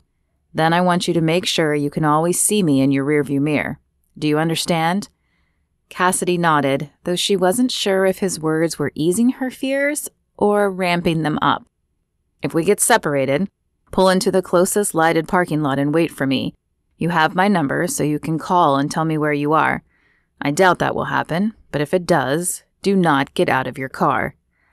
Yep, definitely ramping the fear up. Her heart thundered in her chest, but she was determined to appear calm. I understand. He waited until she was in her seat with the doors locked before sprinting to his car. After a similar check of his own, he fired up his engine, and she headed for the exit. Even though she knew he was watching, Cassidy found herself peering out of the windows and checking the rearview mirror religiously. She saw nothing out of the ordinary, only his headlights, but there was still a part of her that worried this guy would follow and try something once Jordan was gone. No lights were on in her apartment when she pulled into the parking space, but could he be hiding in the dark waiting to stab her? Or worse? She didn't want to think about all the things that could fall under or worse, but they filled her head anyway. Her heart fluttered faster in her chest. She wasn't usually one to jump at shadows, but this was such an unknown territory for her. As she'd told Jordan, there had been a few men who tried to hit on her at fires, or the few times she had gone with Ivy to the hospital to check on patients. But none had ever gone farther than asking her out. They'd all taken her polite decline and turned their attentions elsewhere. She opened her door to step out, but before she could shut her door, Jordan was at her side. His hand raked across his stubbled chin as his eyes scanned the area. Let me go in first and check the place out first. What number is it?" "It's apartment A, straight ahead," she said, pointing. He followed her finger and then turned back to her. "Do you have a separate house key from your car key?" "No, but I can take it off the ring." As she released the house key from her ring, her mind shifted to her house. Had she put everything away? The house was still a little messy from her whirlwind unpacking, but she thought she had at least put her undergarments in her dresser. And even if she hadn't, knowing she was safe was more important than worrying about him seeing her underwear. "Stay in the car with the doors locked until I return. If you see or hear anything suspicious, drive to the police station and ask Stone to send help." The fluttering in her heart increased. "Do you think he's in there?" Jordan shook his head, but his gaze lingered only briefly on her as his eyes darted around the parking lot again. "I don't. I didn't see a tail, but it's always better to be safe than sorry in my line of work." Cassidy swallowed, trying to ease the fear gnawing in her stomach. "Okay, thank you." Then she climbed into her car and locked the doors. Jordan waited until he heard Cassidy's door lock before continuing up the small walkway to her front door. He stilled his breath and listened as he inserted the key. But silence was all he heard. As the door swung open, he pulled his flashlight from his pocket and his gun from his holster. He preferred to search with lights on, but as he didn't know where all the switches were, this would do until he could find them. The door opened to a single living room. In the low light, he could make out a chair, a couch, and a small end table. He swung the light to the left and the right, flicking on the light switch when he spied it. Nothing moved as the light dispelled the shadows, but Jordan took another moment to verify the surroundings before continuing into the house. The room extended into a kitchen, and a single hallway led away from the living room, probably to the bedrooms and bathrooms, but he would need to check the kitchen first. From where he stood, almost all of it was visible, but a center island blocked some of his view, and the rest of the kitchen resided behind a wall. Not a ton of places to hide, but enough, and kitchens contained knives. He didn't want to be blindsided by a maniac wielding a knife. Cautiously, he stepped forward, keeping his ears hyper-aware for any sounds. The small kitchen held no surprises, other than a cluttered counter. How many appliances did one woman need? A toaster, a waffle maker, a blender, and a coffee grinder filled her counters. Did she use them all every morning? Focus. He needed to focus. He was securing the house, not dissecting the woman, though she seemed like she might be an interesting one to dissect. He moved out of the kitchen and down the hallway. 3 doors, all closed. He hated closed doors, as they made it harder to get the upper hand on someone. With a deft twist, he turned the knob and pushed the door open, pointing his light and gun in at the same time. But this door held only a small closet, stuffed to the brim with coats and shoes, but nothing else.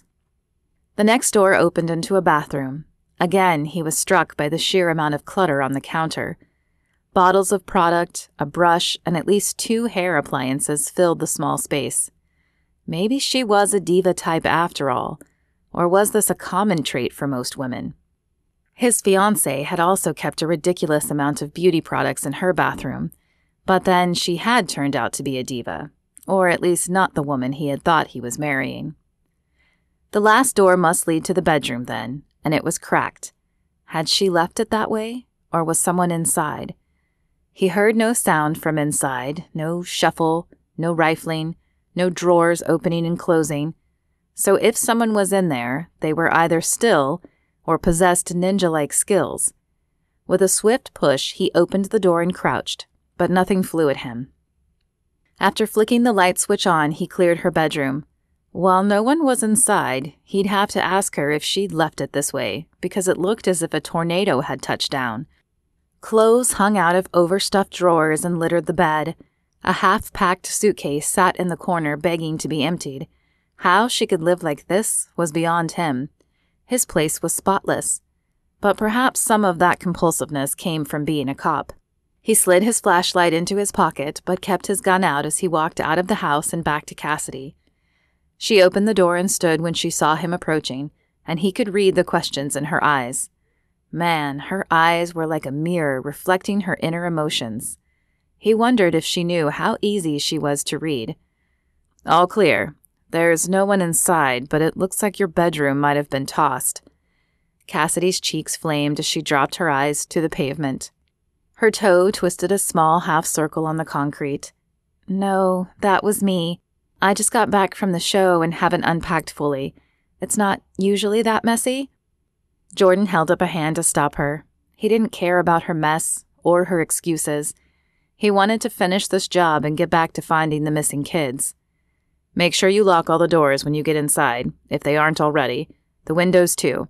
I'll sit down the street for the next hour. After that, call me if you need anything." "Okay. Thank you, Detective Graves. I know you must have better things to do than stake out my house." "You can call me Jordan, and it's fine," he said, cutting her off and shifting his eyes from her thankful gaze. "Just part of the job." But he did have better things to do. While he was sitting here watching for a stalker who probably wouldn't appear, another kid might disappear, or worse. Chapter 6. Cassidy rubbed her eyes and tried to wake up, but the heaviness of sleep enveloped her like a suit of armor. She'd been too wound up to fall asleep, jumping at every shadow and every settling creak of the apartment, even though nothing had been there. There'd been no phone call, no more threatening notes, but that hadn't eased her anxiety. And when an hour had passed and she knew Jordan was gone, it had only gotten worse. At some point, she must have fallen asleep, as evidenced by her wrinkled clothes and dry mouth, but it certainly hadn't been quality sleep. She rubbed her eyes again. The light stung them, and her lids felt glued together. She would need a strong cup of coffee today in order to function. With half-closed lids, she stumbled to the shower, hoping the hot water would wake her up. Going into work tired was never a good idea, but for a firefighter, it could spell disaster. She needed to have all her senses working in case there was a fire. The water managed to clear some of the haze, and the 2 cups of coffee after finished the transformation, so that by the time she had to leave for work, she felt a little jittery, but fully awake. Her eyes scanned the area as she opened her front door. She might not be a detective, but she could look for things out of place. Nothing appeared amiss, though, as she walked the few feet to her car. "Hey, Cassidy." She jumped at the masculine voice that came from behind her and nearly dropped her keys. "Hey, Dustin." Cassidy hoped that was his name as she turned around to find him leaning against the corner of her building, his dog beside him. If he was her stalker and she said his name wrong, would he get angry and attack her? More importantly, what was he doing down at her building? She thought he lived a few doors down. "I haven't seen you around for a while. Have you been busy with work?" He stared at her evenly as he waited for her to answer. He didn't know she'd been on the show? She supposed that wasn't entirely surprising, as she hadn't advertised it. But Ivy had been checking her apartment a few times a week. Had he not noticed her? She chose her words carefully, hoping to sound nonchalant. "Yeah, life has been busy, but that's the way it is sometimes, right?" "I suppose, but I seem to have a lot of free time. Maybe we can hang out sometime when you have some?" Not on his life, or hers, but she couldn't say that out loud. Not until she was sure he wasn't her stalker. "Yeah, maybe. I can't right now, though, because I have to get to work. Don't want to be late." Before he could say anything else, she ducked into her car. As he watched her back up and turn toward the exit, she tossed him a wave, hoping the fear she felt wasn't written all over her face. "Everything okay, Marcel?" Bubba asked as she pulled open the front door of the firehouse 20 minutes later. He lounged against the reception desk with a cup of coffee in hand, as if he'd been waiting for her, and he probably had. She'd probably find him around every corner until the stalker was caught. "Everything is fine, Bubba. Nothing new to report." Although that wasn't entirely true, she didn't have any real indication that Dustin was the stalker. No new notes, if that's what you're worried about. She smiled and gave him a reassuring pat on the arm as she passed him. "Sleep okay?" he pushed as he fell into step beside her. Cassidy stopped and turned to face him. "Why do you ask?" He pointed just below her eyes. "Just wondered if those dark circles were a fashion statement or something else." She batted his hand away. "Fine. I didn't sleep well. It was a little hard to relax, worrying that some crazy guy might try to break in." "You could stay with me until this blows over if you'd like." His words warmed her heart. She had known her friends were amazing, but she still hadn't expected this. "Thank you, Bubba, but I'm not going to give this guy the satisfaction of turning my life upside down. Besides, who knows how long it will be before they catch him. Jordan gave me his number to call if anything happened, so I'll be fine." "Jordan, huh?" She didn't miss the teasing lilt in his voice. Cassidy opened her mouth to tell him it wasn't like that. There was nothing romantic going on between her and Jordan, Officer Graves. But before she could, the alarm sounded. "Truck 51, Squad 4, Ambulance 3, fire in the Huntington Apartments, 412 Merriweather Lane." Cassidy hurried to the bunk room to drop her stuff and then joined the others at the engine and quickly donned her gear. "You awake enough for this?" Bubba teased as he grabbed his hat and stepped onto the rig. Cassidy wasn't sure. The coffee was still coursing through her veins, but she didn't feel like herself and didn't like it. "Man, I hate apartment fires," Lucas said as the truck roared out of the firehouse. "Only because you hate stairs," Deacon pointed out. "If you ate a little better, you wouldn't hate them so much." Luca turned his fiery gaze on Deacon. "I could take you any day, Jackson." "All right, let's focus on what matters here," Captain Fitzgerald said. The men quieted and Cassidy reached up to touch the small silver cross that hung around her neck. It wasn't flashy, but knowing what it symbolized always seemed to calm her spirit. She sent a silent prayer up as the truck swung into the parking lot.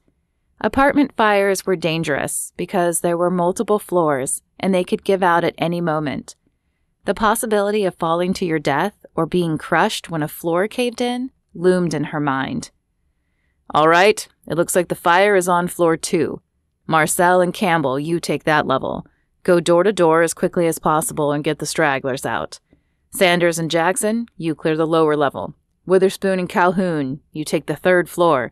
Let's get everyone out alive, hear me?" "Yes, sir," they shouted in unison before pulling on their masks and filing out of the truck. Cassidy followed Bubba into the main entrance. Her mother had once asked her how she could run into a burning building, but Cassidy rarely thought about it.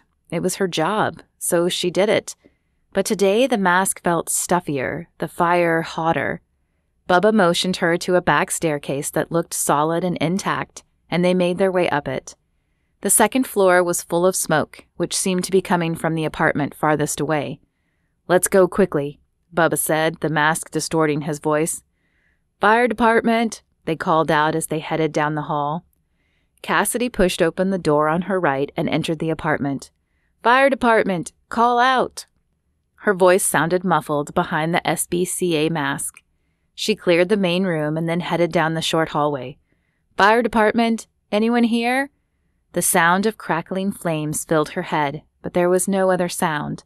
The bathroom and bedroom were empty as well. "Anything?"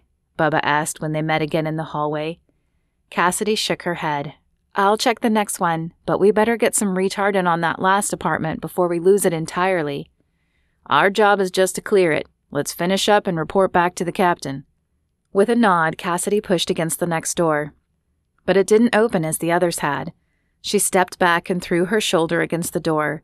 It moved barely an inch, but it was enough to see that a body was blocking it. "Bubba! Bubba, I need you!" Cassidy yelled as she pushed against the door again. Moments later, she heard Bubba's footsteps behind her, and with his force, the door moved enough. "Grab her and get her out," Cassidy said.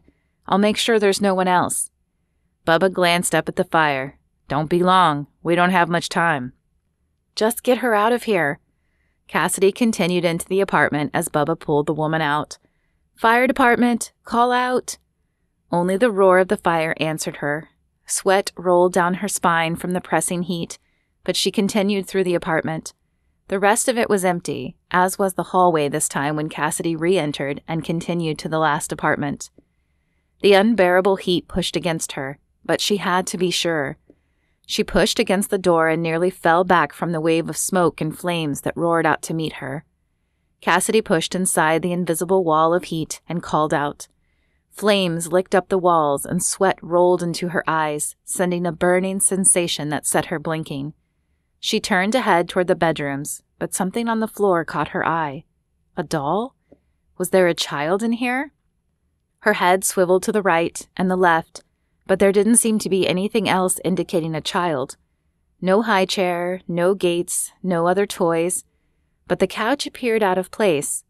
Cassidy crawled behind it, expecting to find a child huddled there. Instead, she found a hole in the wall. What in the world? Ignoring the encroaching flame, she crawled closer to the hole. 2 leather straps hung from the wall, and a bowl like a dog dish sat in the middle of the floor. What was this? A cage? Marcel, it's time to go. Cassidy stood to see Witherspoon and Calhoun standing in the doorway with the hose. There might be a kid. I haven't gotten to check the bedroom or bathroom yet. Captain said it's time. We'll keep our eyes open for a kid. Cassidy cast another glance at the hole in the wall. She should obey the order, especially since she was on thin ice with Fitzgerald as it was. But something didn't feel right here. I think it's a girl. Please? We've got this, Witherspoon said, and motioned for her to get out of the way so they could fire the hose. As they headed past her to cut off the flame, she grabbed the doll and exited the apartment. She had questions, and she was going to get answers. How was your babysitting gig last night?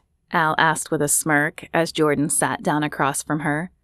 Who told you? He certainly hadn't. After leaving Cassidy's, he'd stopped by the restaurant and helped Graham clear out the broken mirror. Graham had sent the movie posters to a collector and secured a sizable sum from them, which thankfully was going to pay for most of the renovations. But there was still a lot of work to do. Stone, she said with a shrug. I asked him where you were, and he said you were checking out a stalker for Cassidy Marcel. Yeah, one she acquired while she was on that show you love so much. But it was a waste of time. Probably just some random fan. Anything new on the case? He turned on his computer and waited for it to load. Not yet. I mean, on one hand, that's good news. No new kids taken that we know of. But we still have no idea where they are or how to get them. Stone is getting anxious. Jordan was getting anxious, too. It didn't usually take them this long to nab whoever they were after. But this guy was slick. It was like he was a chameleon, changing every time so their intel was never good. His phone vibrated in his pocket and he pulled it out, expecting to see the number of his CI. But it was an unknown cell number. Graves, he said, holding the phone to his ear. Jordan, it's Cassidy. Jordan stifled a groan. He couldn't deal with more stalker nonsense today. Hey, Cassidy, did you get more notes? What? Her voice held a note of confusion. No, this isn't about the stalker. I need to know if you can investigate a scene. Jordan's brow furrowed. Firefighters didn't usually call cops to investigate a scene. I'm a little busy with a kidnapping case. I wouldn't have called if it wasn't important. I took it to Captain Fitzgerald first, but he dismissed my concerns. Jordan wondered if he should be doing the same thing, but there was a sense of urgency in her voice that gave him pause. Okay, why do you want me to investigate a fire scene? What's going on? There was an intake of breath, and then, about an hour ago, we returned from an apartment fire. In one of the apartments, Bubba and I found an unconscious woman. He pulled her out, and I continued to secure the apartment. That apartment was empty, and I didn't find anyone else in the last apartment, but I found a doll. So far, Jordan was not seeing the sense of urgency, or the need to call him. Okay, so what? Maybe the people who lived there got out. Or didn't, but he didn't want to say that out loud.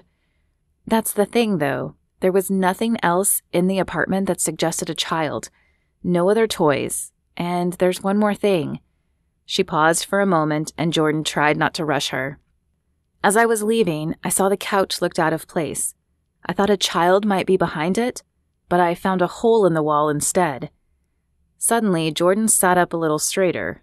A hole in the wall was odd, but combined with the out-of-place doll, it felt a lot more suspicious. "Did you look in the hole?" "Yeah, there were 2 leather straps, as if someone had been tied up in there, and a blue bowl like a dog dish.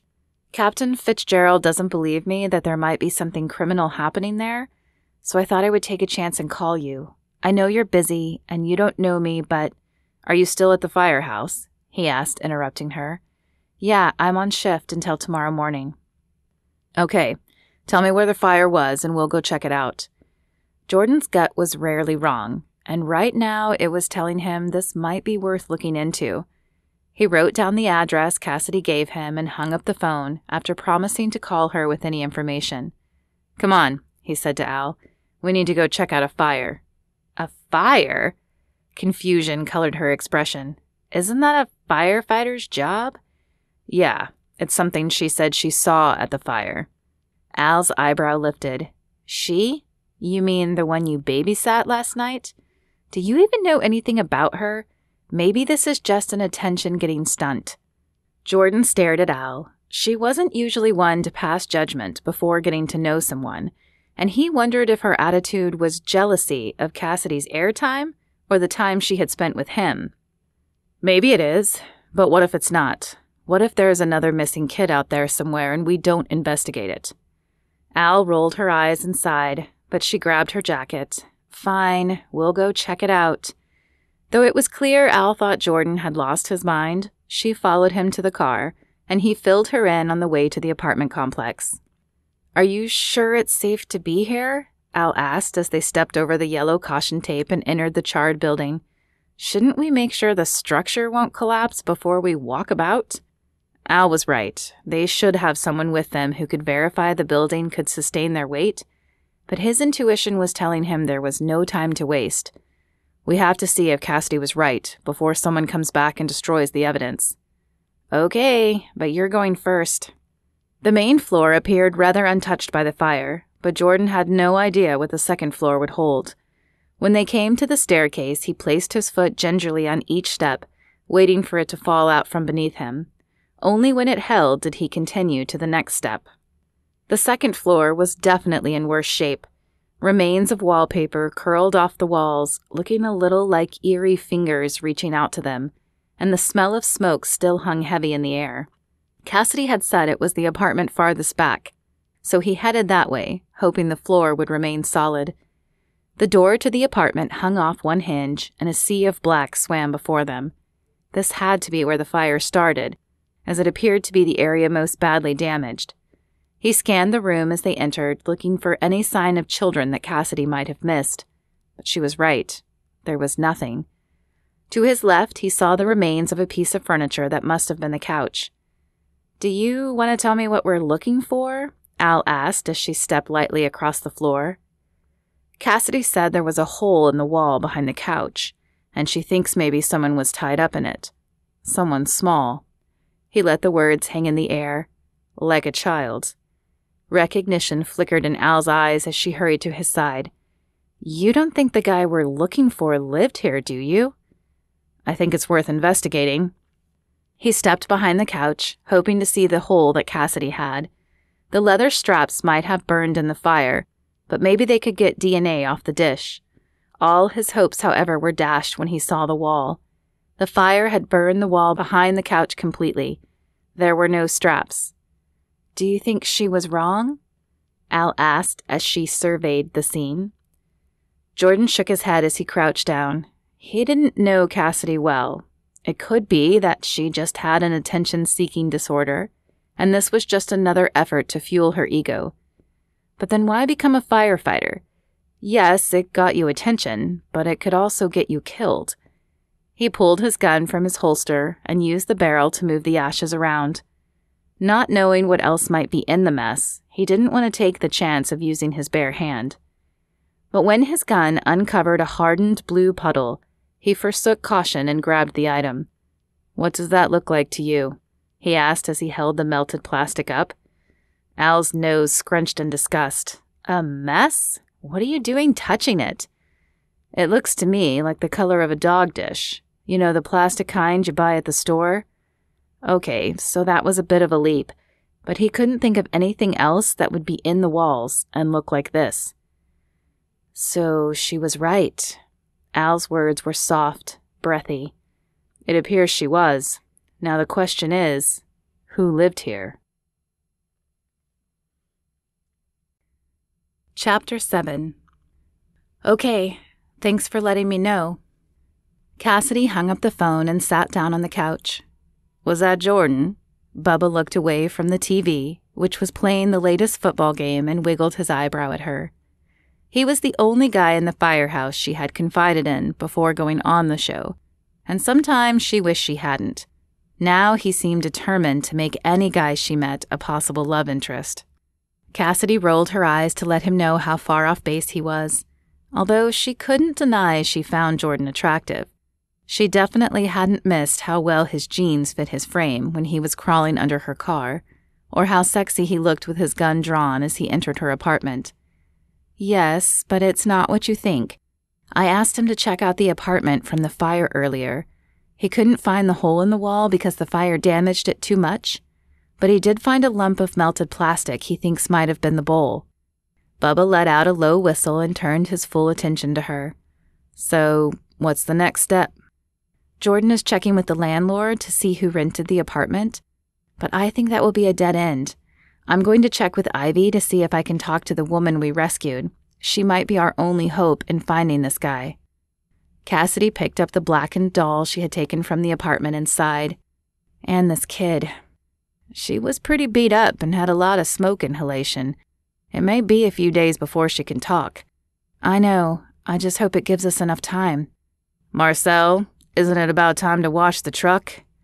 Captain Fitzgerald's voice carried in from behind them. Yes, sir. I was just about to do that. Cassidy stood and tucked the doll behind her back. She'd tried to talk to the captain when they first returned from the fire, but he'd dismissed her concerns. He probably thought she was trying to get out of the work he'd placed on her, and though that wasn't the case, she hadn't wanted to argue with him. I'll talk to you later, she whispered at Bubba before ducking out of the room. She dropped the doll off on her bunk before heading to the bay. Some little girl was missing that doll, and Cassidy was determined to return it to her. As she entered the bay, she hit the button to open the doors. At least it was a nice warm day. She hated washing the truck when it was cold outside. Oh, hello. I was just about to knock, but I wasn't sure where the front door was. Cassidy glanced up to see a man standing just outside the bay doors. He was nice-looking in the nerdy Clark Kent way, with dark hair, glasses, and a suit. Sorry, my car won't start, and I was hoping someone here might have jumper cables. I'm pretty sure it's time for a new battery, but just haven't had time, you know? He shrugged and pushed the glasses up the bridge of his nose. Cassidy sized the guy up. Normally, she would have thought nothing of a request like this.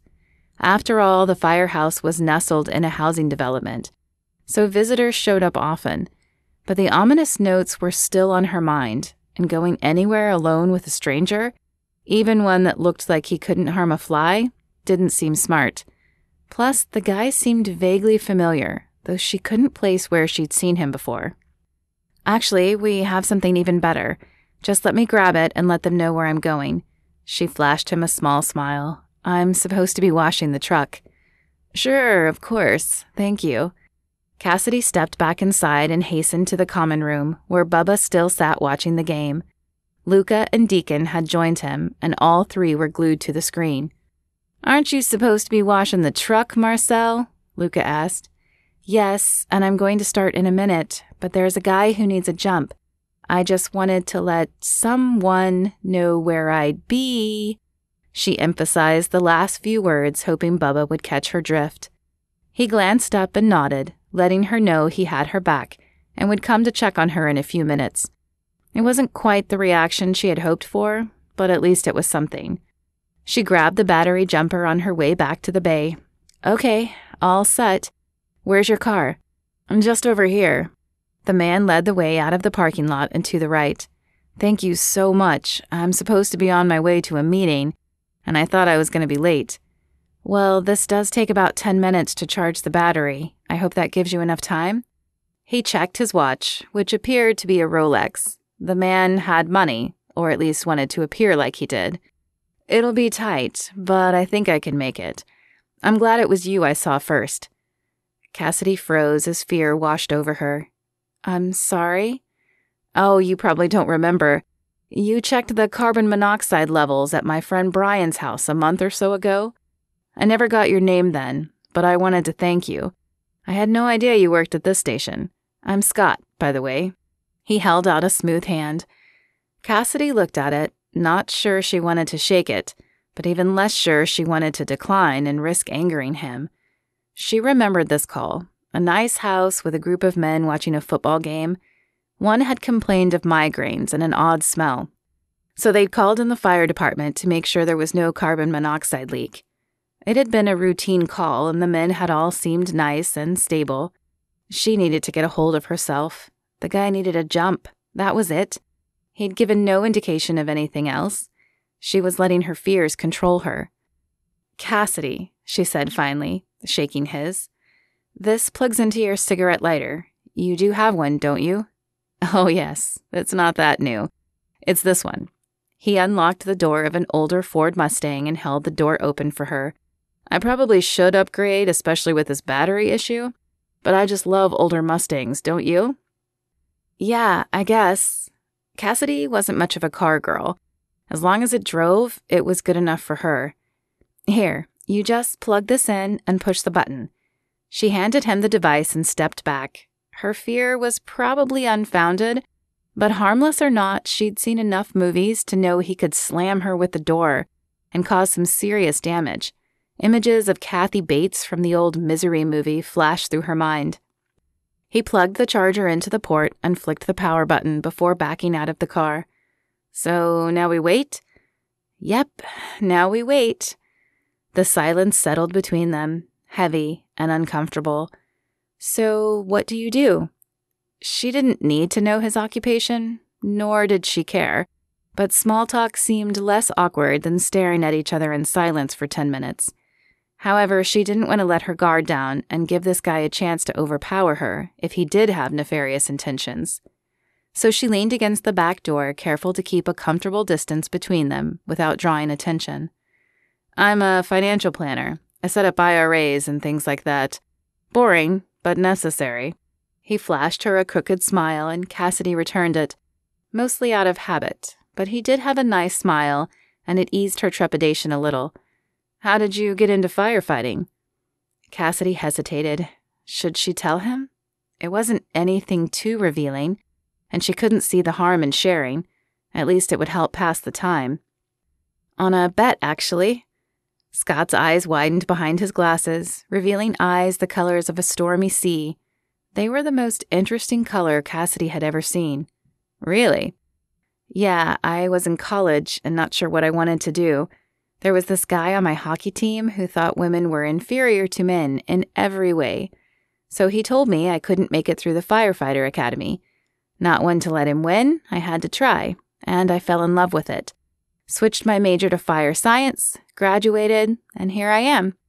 Scott shook his head and grinned. "Well, remind me never to bet you anything. I have a feeling you rarely lose." Cassidy's smile faltered. Yes, she rarely lost, but she hadn't always won, and the sting of the ones she lost still left its mark. That had been her last boyfriend, David.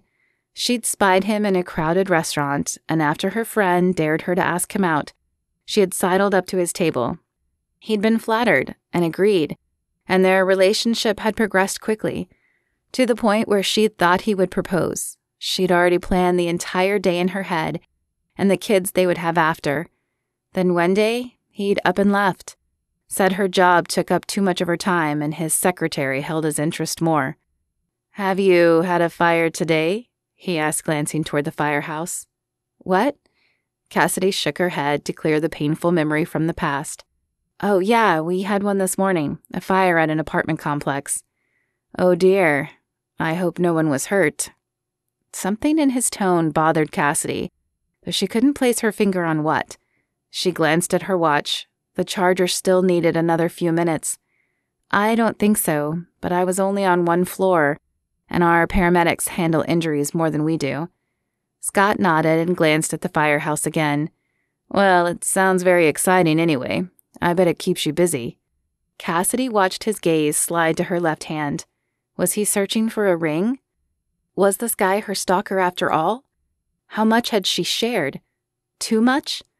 Suddenly her heart began to pound in her chest. He'd made no move toward her, but if he did, could she run fast enough? Could she overpower him? She hated this feeling, this fear that every man she met might be out to harm her. Would she face this the rest of her life? Yep, a firefighter's life is busy. Pretty much work and sleep. That's too bad, he said, holding her gaze. Could he see her fear? There's more to life than work and sleep. From inside the car, she heard the timer ding, and a feeling of relief washed over her. Looks like you're all done. Why don't you try to start the car? Cassidy took a step back as Scott stepped toward her and then leaned into the car. The engine fired to life and he smiled at her. What do you know? Thank you for your help. Sure, if you could just pull that machine out, I can put it back and you can be on your way. Cassidy tried to keep her tone even. Scott leaned back into the car and then held out the starter machine. Here you go. It was nice to meet you again. You're a lifesaver. It's what I do, Cassidy said with a forced smile. She took the machine and stepped back again, putting more distance between herself and Scott. But she didn't move any farther until he got in the car and drove away. Only then did her breathing return to normal and her heartbeat begin to slow. She had to find out who her stalker was. There was no way she could keep living like this. Dang it! Jordan hissed in frustration as the computer came up empty again. He'd gotten the name of the renter from the landlord, who'd confirmed he had rented to a single man. But so far that name had done nothing for the case. No luck? Al asked. None. Whoever rented that apartment is a ghost. There's a million Michael Simmons, but no one with the matching social the landlord gave us. And the social is actually registered to a guy who died 5 years ago.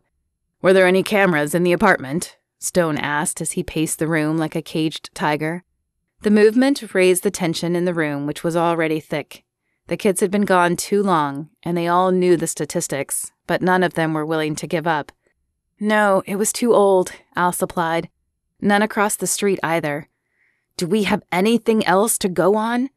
The frustration created a hard edge in Stone's voice. There might have been a witness. Cassidy said they drug one woman from the scene. I'm waiting to hear from her. Let's hope she knows something, Stone said as he scraped his knuckles across his stubbled cheeks. Usually clean-shaven, the scruff accentuated his stress. I feel like the trail is going cold, and I don't like that. Not ever, but especially not when kids are involved. The slam of his office door punctuated his agitation. Cassidy, huh? Is there something going on between you two? Al made the words sound innocent, but Jordan could tell from the sideways glance she shot him that there was more than idle curiosity behind the question. Not like that. She's part of the case, that's all.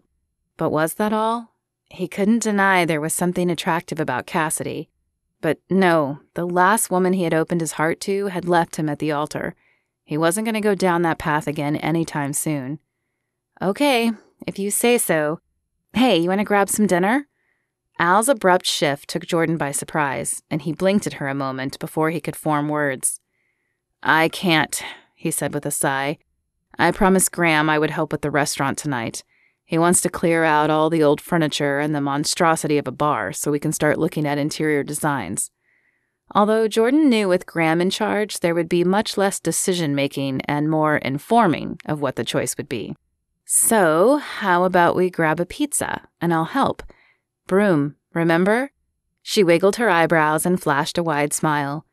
Jordan wanted to say no. He didn't want to lead her on. But having someone be a buffer with Graham might be nice. Okay, but don't say I didn't warn you. The place is a mess. I'll consider myself officially warned. Come on, I'm starving. Al grabbed her jacket and headed for the door. Jordan had no choice but to follow. After a quick stop at a local pizzeria, Jordan parked in front of the old building. The windows were still boarded up as Graham had suggested they fix the inside before the outside, so as not to attract vandals or thieves. Looks lovely, Al said in a teasing tone as she opened her door. Yeah, well, I told you. The inside is worse. He opened the door for her as she carried the pizza box. Late again, I see. Graham's voice trailed off as he spied Al behind Jordan. Sorry, but we brought food. Graham, this is my partner Al. Al, this is Graham. Jordan took the box from Al as he made the introductions in case she wanted to shake hands. This is your partner? Surprise and just a hint of disbelief filled Graham's voice. Al leaned back and crossed her arms. Is that a problem? Jordan squeezed his lips together and watched the scene unfold. Al's defensive posture was up, and when she felt threatened, or in this case slighted, she was like a cornered raccoon who could claw your eyes out before you expected it. Graham must have sensed it as well, because he stumbled over his next words. No, it's just he never mentioned you were a woman. With the name Al, I assumed. Al is short for Elena, and that's what you get for assuming. Jordan chuckled as Graham's mouth fell open. Al might be small and look young. In fact, she had posed as an underage girl in more than one sting, but she was tough as nails and not afraid to speak her mind. I'm sorry, Graham stuttered over the apology, trying to recover. It's cool. I guess Jordan doesn't talk about me that much. This time she turned her penetrating eyes on him. With a shrug, Jordan brushed her accusation off. To be fair, I don't tell Graham much about work. Now, I thought you said you were starving. How about we eat? Yes, let's eat. Graham's face told Jordan that he would have questions to answer later, but right now he was glad to be out of the hot seat. Chapter 8. Cassidy grabbed her bag and headed for the door. Though there were showers and beds in the firehouse, nothing replaced the feel of her own pillow-topped bed, and after 3 days on shift, she was ready to be home and curl up in her own bed. Cass, wait up! Cassidy turned to see Ivy hurrying her direction. Her pixie face sported a mischievous smile. Hey, I met the nicest doctor at the hospital today. Tall, dark, and handsome. I think he'd be perfect for you, and he's free tonight. Cassidy tried not to roll her eyes as she sighed. She knew Ivy meant well, but her bruised ego was still healing from Tyler's rejection, and set-up dates were usually worse than regular ones. Friends always meant well, but the added pressure just made the dates even more uncomfortable. Not tonight, Ivy. I've been on shift for 3 days. I want a real shower and decent sleep in my own bed. Okay, but soon, right? You need to get Tyler out of your head and start dating again.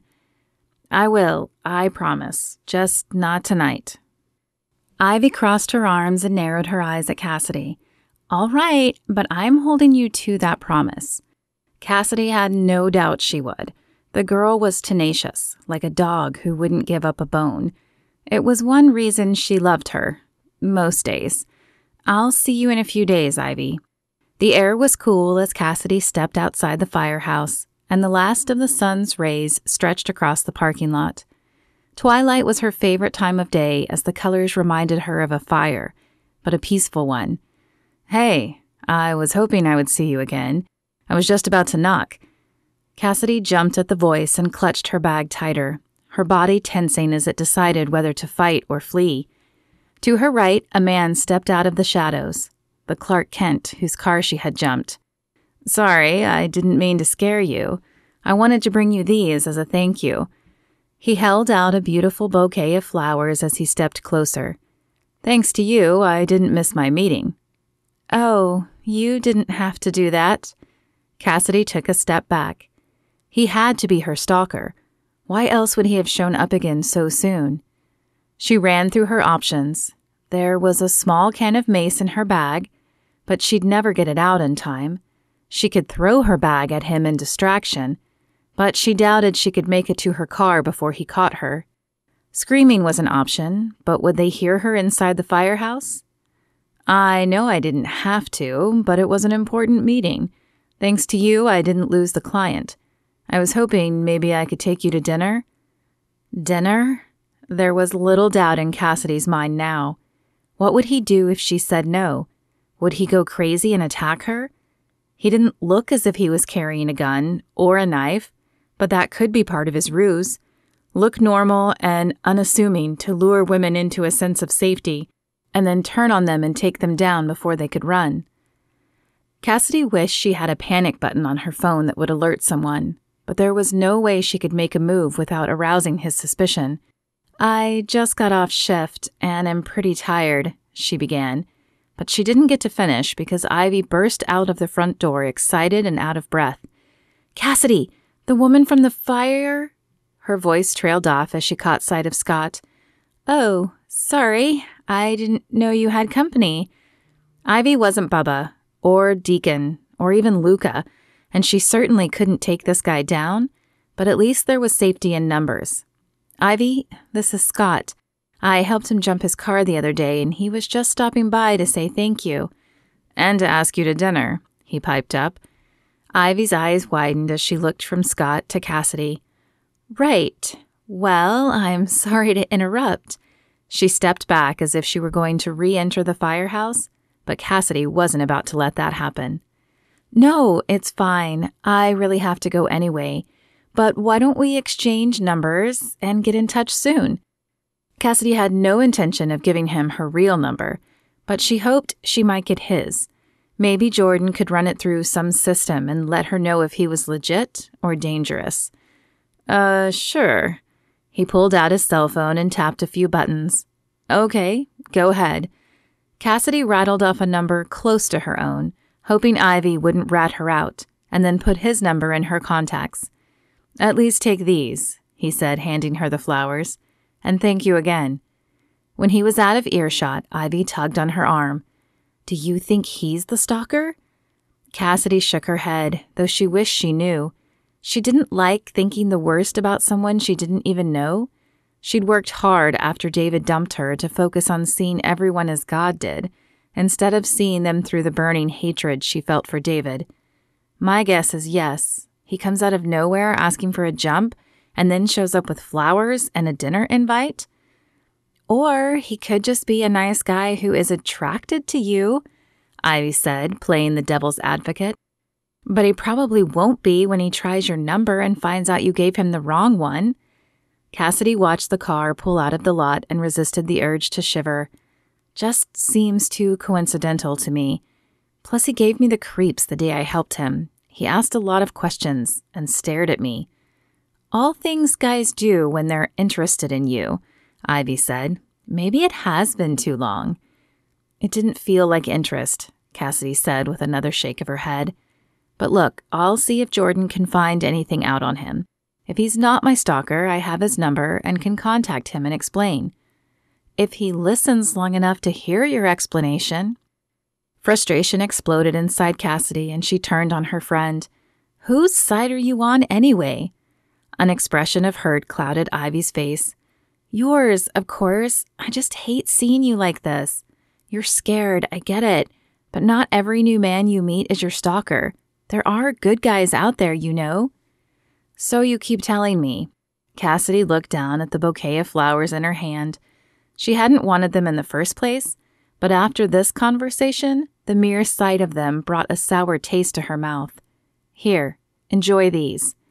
She shoved them in Ivy's hands, knowing she would have to apologize later, but unable to deal with it right now. "I've got to call Jordan and get to the hospital." Before Ivy could protest, Cassidy hurried to her car and started the engine. As she drove out of the lot, she dialed Jordan's number. "Jordan, meet me at the hospital. Our woman is awake." Jordan found Cassidy waiting at the nurse's station for him. "She's able to talk. Does she remember anything?" Cassidy chuckled and shook her head, sending her dark hair swishing against her shoulder. She wore it down today, and it looked like chocolate silk. "I don't know. I waited for you before going to see her. Ivy asked them to call her when she woke up, and she told me right before I called you." "Okay, well, let's go see if she can help us." Jordan followed Cassidy down the hall to room 108, trying to keep his focus on the case and not the woman in front of him, which was becoming harder with each moment he spent with her. They knocked quietly on the door before pushing it open. A frail-looking woman lay on the bed. Burns covered her face and arms, But though burns weren't his expertise, Jordan thought she'd been lucky. They didn't look like third-degree burns. "Ma'am?" Cassidy's voice was soft beside him. The woman opened her eyes and stared at them. "Who are you?" she asked in a hoarse whisper. "My name is Cassidy, and this is Jordan. I was one of the firefighters who rescued you from the fire, and Jordan is a police officer." Jordan stepped closer to the bed.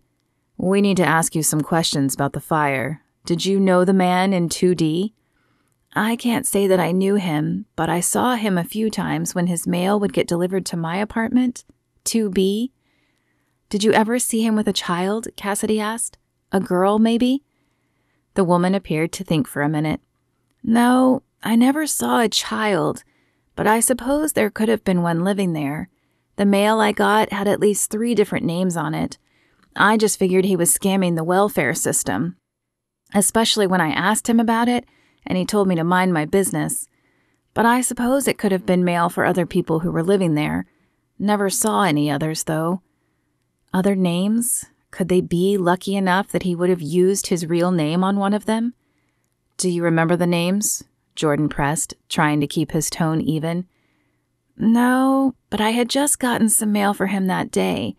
I was on my way to give it to him when I realized I'd forgotten a few other pieces that were sitting on my table. Before I could go back to get them, though, something hit my head, and the next thing I knew, I woke up here."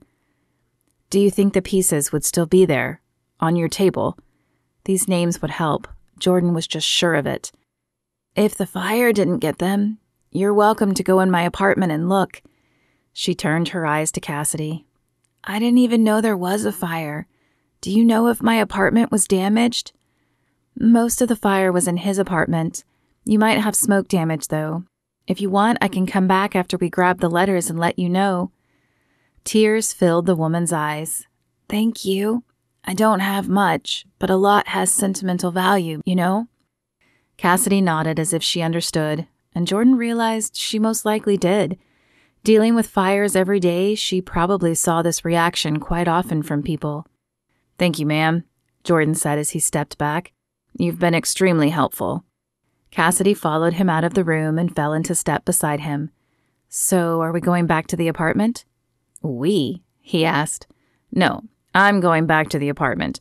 You are going back to work or home or wherever you need to go." Her jaw tightened and she pulled on his arm with a grip that was surprisingly strong and halted his step. "This is my case too. I'm the one who found the doll and the hole and called you." She ticked the items off on her fingers for emphasis. "I want to see this through." Jordan thought about fighting her, but something flickered in her eyes, a defiant spark, and somehow he knew she wouldn't take no for an answer. "Fine, you can come with me to the apartment, but then your job is done. The rest is on me. Got it?" She narrowed her eyes at him as if debating whether to push it further, but in the end she agreed. "Let's take my car there. No sense in taking 2, he offered as they exited the hospital. "Fine with me." Jordan watched Cassidy as she climbed into the car and buckled her seatbelt. He'd assumed she was a diva when he first met her, but now he was seeing a whole new side of her, one that intrigued him but scared him as well, especially because in small ways she reminded him of Jasmine. That sense of confidence had been what drew him to Jasmine in the first place, but it had also been what tore them apart. Now, here was Cassidy inserting herself into his life without even meaning to, but making an impression nonetheless. However, he needed to keep those emotions locked down. He didn't need romance right now, and certainly not with someone who ran headfirst into danger. No, if he ever dated again, he needed someone with a quiet job who was content to avoid danger, someone he wouldn't have to constantly worry about and who could be content being married to a cop. A woman who was a firefighter was about as far from that as you could get. The parking lot of the apartment was still deserted when they arrived. "I guess it'll be a while before they reopen this," he said as he turned the engine off. "If they ever do," Cassidy said. "Fires like this often destroy the structure, and then it's not safe to just apply cosmetics and go on like nothing happened." "So, where are all these people living?" Jordan glanced up at the building as they approached the yellow caution tape, and pictured all the people who must be displaced right now. Having rarely investigated a fire scene, he had never thought about the aftermath for those who might live there. Who knows? Hotels, probably, or with relatives. Sometimes they never recover and take to living on the streets. Those are the hardest ones to watch. She ducked under the tape as he held it up for her. I can imagine. You still like it, though. Firefighting, I mean. A crooked smile played across her face as he pulled open the door. Yeah, I like helping people. Isn't that why you became a cop? Not really. Jordan debated telling her a story, one that didn't involve his troubled past, but he didn't want to lie to Cassidy. I became a cop because my dad was an alcoholic who used to beat my mom. When she finally got the courage to take us and leave, I swore I would join law enforcement so I could stop men like my father in the future. Cassidy's face folded in compassion. I'm sorry to hear that. That must have been rough. Jordan shrugged and turned away. We all have our scars. He shouldn't have told her, because now she was looking at him the same way everyone did who knew, with pity. He hated that look, and decided to change the topic to get the attention off himself. What about you? Why did you become a firefighter? A bet? Cassidy said with a chuckle as she followed him up the stairs. You may not have figured this out about me yet, but I don't like being told I can't do something. He snickered to himself. He had certainly picked up on that trait of hers. I bet you were a handful for your parents. A delightful laugh escaped her lips. I was. My mother said I used to stick my tongue out at her with my lips pursed together. Said she could tell by my eyes. Jordan tried to picture Cassidy as a young girl. Had she been a tomboy or more of a girly girl? Anyway, she continued, jolting him out of his imagination and back into the present. I dated a guy in college who told me I couldn't, so I decided to prove him wrong and fell in love with it. And there was that hint of Jasmine again. Not so much what Cassidy said, but the way she said it, as if it was the most natural thing in the world. Jasmine had been confident like that. So confident, in fact, that she had even convinced herself she could be a cop's wife until the day of the wedding hit. And she'd realized she wanted more. More security, more time, more something that he evidently couldn't give. Was that why he had stopped dating confident women? Here it is, 2B. Let's hope her apartment wasn't too badly damaged. Jordan pushed the past from his mind as he opened the door to the apartment and stepped in. There was some charring from the heat on the walls and the items closest to them, but thankfully the fire had been stopped before it destroyed this apartment. The only issue was the woman who lived here was a clutter freak. Not quite hoarder level, but papers lay everywhere, as if they had fluttered down from the sky like snowflakes. She said the table, right? Jordan asked. A look of disgust crossed Cassidy's face as she nodded and took a step toward the kitchen table. Papers covered it completely, acting as a makeshift tablecloth. How did she eat in here? Maybe she cleaned it off with each meal? Though he doubted it from the look of the apartment. The place didn't look like it had seen a broom or a vacuum for quite some time. That seems like a lot of work. Cassidy picked up a piece of paper with her fingertips. Some orange stain covered it. Or maybe she just ate on top of them? With a shudder, she dropped the paper to the floor. I wish I had brought gloves. Jordan did too. He had no idea what might be in all these papers, and while he wasn't squeamish, the thought of a roach crawling across his bare hand sent a shudder down his spine. Just be careful and look for anything with a male name on it. Like this? Cassidy held up an envelope. Isn't Jeremy Irons an actor? Jordan took it and read the name, chuckling as he did. Yep. I'd say our woman in the hospital was probably not named Jeremy, nor a famous British actor. He set that one to the side and kept digging through the papers. Here's another. Robert Bedford. Cassidy gaped at him, her mouth hanging open. That didn't raise any red flags? I've seen a lot of weird names in my work, Jordan said. People probably figure nothing's off the table anymore. What's the weirdest name you've ever come across? Cassidy asked as she rifled through the pile on her side of the table. Jordan thought for a moment. He'd met quite a few people who had the same first and last name, John A. John or Charles Charles. But then he remembered the woman from the previous summer and smiled. It doesn't sound weird if you say it, so I'll spell it. The name was spelled ABCDE. The space between Cassidy's eyes furrowed as she set down her paper to look at him. ABCDE? As a first name? How was it pronounced? Jordan chuckled as he remembered the lively woman. She'd been a handful. Dressed in bright colors and absolutely adamant she had done nothing wrong, she had tried to reason with Al and himself for 5 minutes before they managed to get her in the back of the car. Absidy. Still an interesting name, but not nearly as strange as the spelling. Cassidy shook her head, and I thought my name was weird.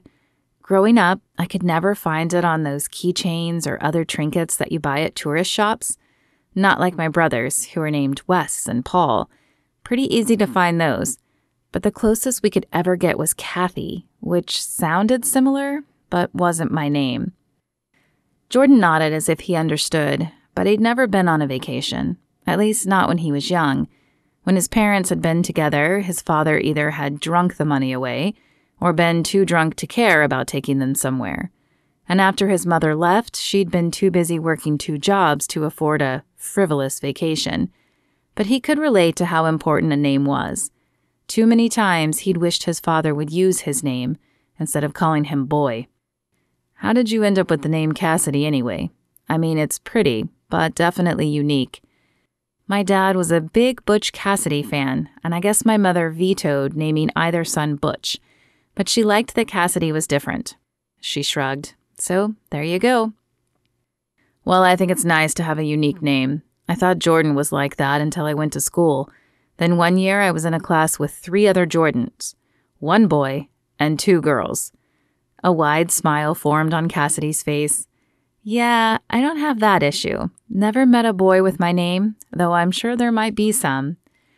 Jordan returned the smile and marveled at the ease of talking with Cassidy. She was not at all the diva he had first assumed she was, and now he was even more curious why she had gone on the show.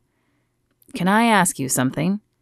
Her eyes met his, and he saw just the slightest hesitation in them. Sure. Why did you go on the dating show? You seem so grounded, and I can't imagine you enjoying all the hoopla. I didn't enjoy the hoopla, and I'm not, you know. Not what? Jordan asked, confused. Had he missed something? I'm not a diva, and I didn't go on the show for fame. His mouth fell open as he struggled to formulate an answer. I didn't. No, you didn't. But I could see it in your eyes. I didn't go for fame. In fact, I didn't want to go at all at first. When my mother suggested it, I thought she was crazy. But I've wanted to start a family for a while now, and though I dated, I wasn't meeting the kind of man I wanted to marry. So I prayed about it and started to feel like God was leading me in that direction. That must have been my own ego, though, because it certainly didn't turn out in my favor. Maybe God wanted you on the show for another reason, one you haven't discovered yet. As he held her gaze, he realized he was suggesting that maybe she had gone on the show so they would meet. He should rephrase, explain himself. He didn't need Cassidy thinking he was attracted to her, even though he was. Dating just wasn't in his future, and definitely not with a woman who reminded him so much of Jasmine. She held his gaze, and electricity crackled between them. Her eyes had turned from a mirror reflecting her feelings to a microscope discerning his. Oh no, he was in so much trouble. He needed to fix this now. I'm sorry, I meant... She dropped her eyes to the table, breaking the connection. Edward Long. He blinked at her, sure he had misunderstood, and unsure how the topic had shifted so quickly. What? She held up an envelope. It's addressed to Edward Long. Edward Long. Why did that name sound familiar to him? He ran through the evidence he could remember from the case.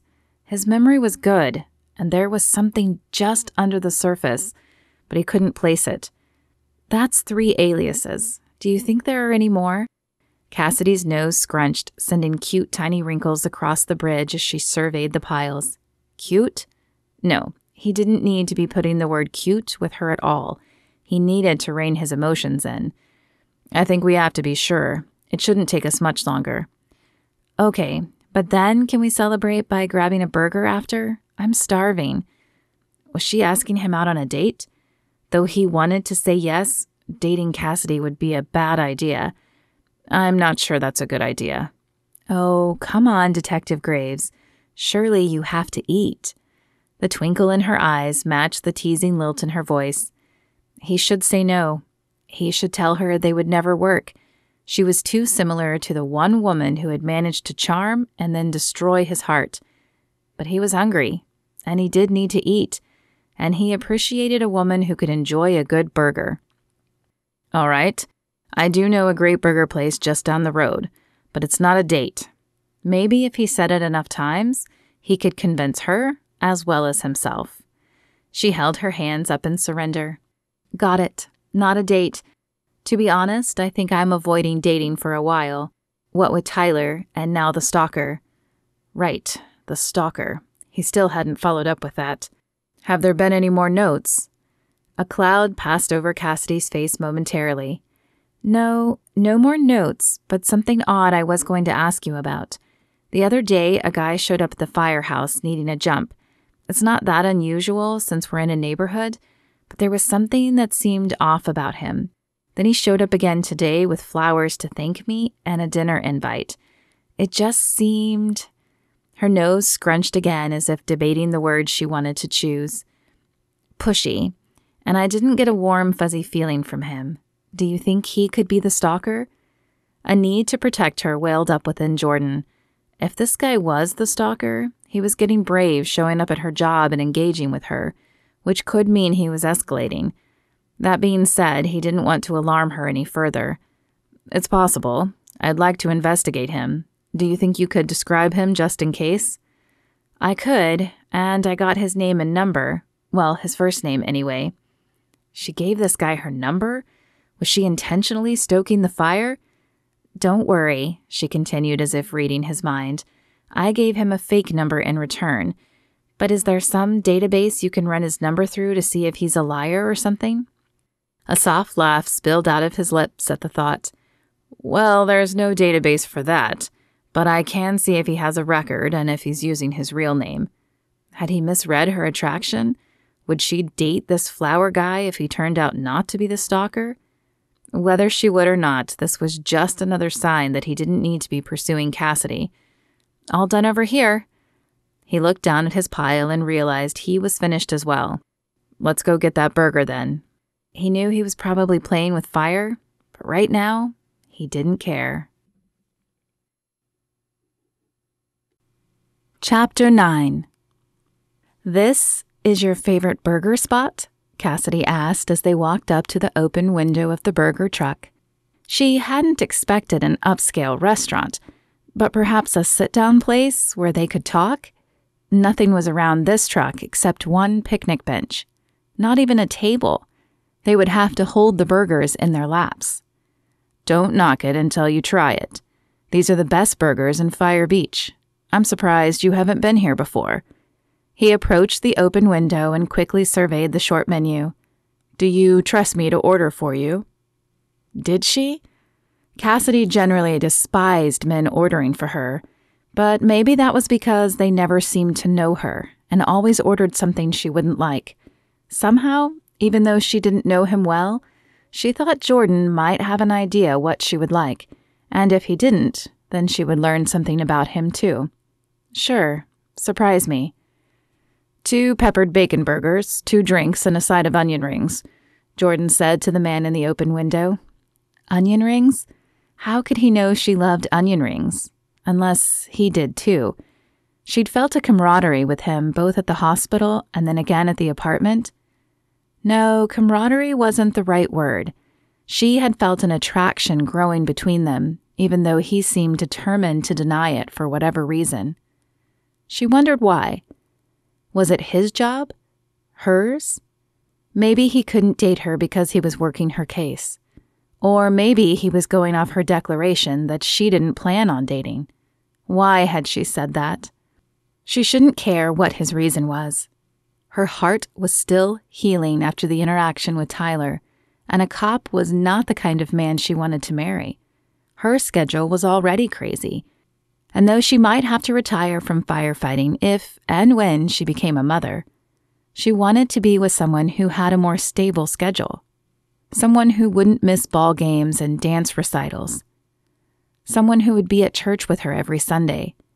She couldn't see Jordan being that kind of guy, but that didn't diminish the attraction she felt.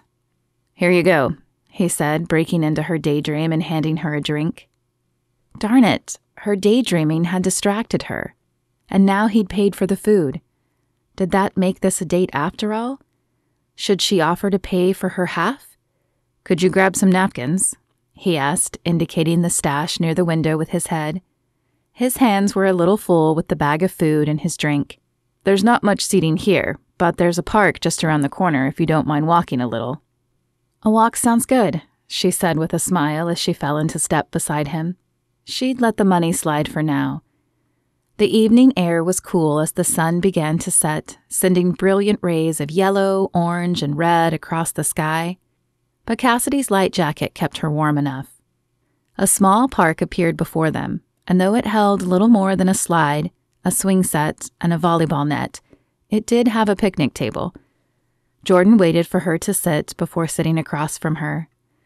"How did you find this place?" Cassidy asked as she scanned the park and began to unwrap her burger. Jordan's eyes glazed over as he looked out toward the playground. "I used to bring my brother here to escape from life. When my dad started yelling, my mom would usher us out of the house. Partly to keep us safe, and partly so we didn't know how much of a beating she was taking. This park was far enough away that we couldn't hear them, and Graham enjoyed playing at it." Cassidy placed a hand on Jordan's arm. "I'm so sorry. That's not the way a father should be." "Don't I know it?" he said with a derisive snort. "But it made me who I am today, and I think I'm a pretty good detective because of it." While Cassidy knew that hard times and tragedies formed people, she wished stories like Jordan's didn't exist. She had been lucky. While her father worked a little too much when she was young, he was still there almost every night for her brothers and her. And 40 years later, her parents were still married. Not something most of the people she knew could claim. "I think you're an amazing detective." She enjoyed the slight hint of pink that brushed his cheeks as she held his gaze. Suddenly his eyes widened and he slapped the table. "Edward Long." "What?" Cassidy looked around, expecting to see someone approaching them, but there was nothing but the approaching darkness. "The name Edward Long sounded familiar to me when you said it, but I couldn't figure out why. But it was a name we were looking into on the case, and I interviewed him. I can't believe I didn't realize. Would you mind taking the burger to go?" Cassidy wrapped up her burger and tossed him a smile. "Nope. If it means you catch this guy, then I'm all for it." She had hoped to spend more time with him, but if there was a child in danger, their time could wait. "Great." He had already tucked his burger back in the bag and was pulling out his cell phone. "Al, do me a favor. Look up Edward Long and get me the address. I think he might be our guy." He looked up at Cassidy. "Can you write an address down for me?" Cassidy looked around, but she had no pen and no paper. What she did have was her phone. She quickly opened the Notepad app and hovered her finger over the face as she waited expectantly. "I'm with Cassidy." He rolled his eyes. "It's not like that. We just came from the apartment fire. Al, we'll talk about this later. Just give me the address. 452 Wheeler Avenue. Thanks." Cassidy typed the address into her phone as he rattled it off and suppressed the urge to ask him about the odd conversation, especially since it seemed his partner didn't approve of her. She didn't think she'd even met his partner, but now did not seem the time to stir the pot. "Let's go. I'll drop you off on my way." He was already 2 steps ahead of her, his toned legs taking long strides. She hurried to catch up with him. "Take me with you."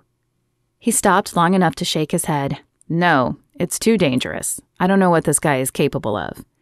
"But you said you interviewed him already. He knows you and probably won't let you in without a warrant. Do you have a warrant?" Cassidy hoped she was right. She watched a lot of the Law and Order type shows with the rest of the guys at the house, but she certainly wasn't versed in the law. Jordan's eyes shifted as he ran a hand across his chin, and Cassidy knew she had him. "No, I don't have a warrant." Okay, what are you thinking? Let's run back to the station. I'll grab my gear and show up as a firefighter. Tell him there was a gas leak reported, and I just need to check his apartment. You can be waiting outside. I don't like it, Jordan said with a slow shake of his head. You aren't trained for operations like this. If something happened to you... Cassidy placed a hand on his arm, trying to ignore the emotions that ignited within her at the simple touch. It won't. But Jordan, we can't let the guy get away. He looked down at her hand and then back into her eyes. Fine, but we do it exactly as I say. You understand? You bet. Jordan still couldn't believe she had talked him into this. It was dangerous, and if anything went wrong, Stone would have his head. However, Cassidy was right. This guy was sly, and this might be their only chance to catch him. Okay, just like we went over. Do you understand? You walk the place, pretending to check for carbon monoxide and look for any signs of the kid. If you see anything, or he appears jumpy, you use the code word. Cassidy issued a swift nod before turning those eyes on him. Though fear flickered in them, determination overshadowed the fear, and Jordan's respect for her grew a little more. She was out of her element and about to do something potentially dangerous, but her shoulders were pulled back in resolution. I'll be in that doorframe, he said, pointing to one down the hall, until he lets you in. Then I'll move to be right outside the door, but you'll still have to speak up. Okay, let's do this. She adjusted her helmet and then faced the door. Her bulky uniform made her appear larger, but Jordan was very aware of how unprotected she was. He sent up a prayer for her safety and his own as he ducked into the doorway. A moment later, he heard the sharp rap of her knuckles, and then her words, "Fire department, open up," in a clear, commanding tone. "Yeah, what do you want?" Jordan could tell from the clarity of the voice that the man had opened the door. He wanted to look to see if it was indeed the man he had interviewed earlier, but he didn't want a chance being seen. "Sorry, sir, I need to check your apartment. There's been a carbon monoxide leak reported in the building, and we need to clear all the apartments." Jordan marveled at how firm her voice sounded. If she was scared, she wasn't showing it. "I'm busy." "It'll just take a minute, sir, but you have to let me in. Carbon monoxide can be deadly if you breathe it too long." "Fine, but hurry up. I've got things to do." Jordan heard the swish of her pants and knew she had entered the apartment. Now the only question was whether Edward Long would close the door or not. He forced himself to count to 10, just in case the man chanced to glance down the hallway, and then he peeked around the doorframe. A sliver of light escaped from the doorway. He had left it ajar. Careful to keep his footsteps as quiet as possible, Jordan moved down the hallway until he was outside the door. The conversation inside was muffled, but thankfully he could still hear it. "Have you experienced any headaches, sir?" "No." "Is there anyone else here in the apartment with you?" "Why does that matter?" Jordan's breath caught at the harsh tone of the man's voice. Cassidy had better lay off the questions. "I just wanted to make sure no one was having headaches, sir. The first sign of carbon monoxide poisoning is generally a headache, then vomiting, then dizziness. Most people pass out, but if it gets to that point, it usually means brain damage or death." She was good, and Jordan breathed a little easier when Edward's voice came back again, softer this time. "No, there's no one else in the house. Are you almost done?" "Yes, sir, I'm almost finished." "Hey, what are you doing? Get away from there." Jordan tensed and tightened his grip on his gun. She must have seen something, but why wouldn't she just use the code word and get out? "Sir, I was just going to check the cabinets. There's no need to pull a gun out." Oh, crud. The guy had a gun. That was his cue. Waiting any longer might get Cassidy shot. He took a deep breath before jumping through the cracked door and leveling his firearm on the man.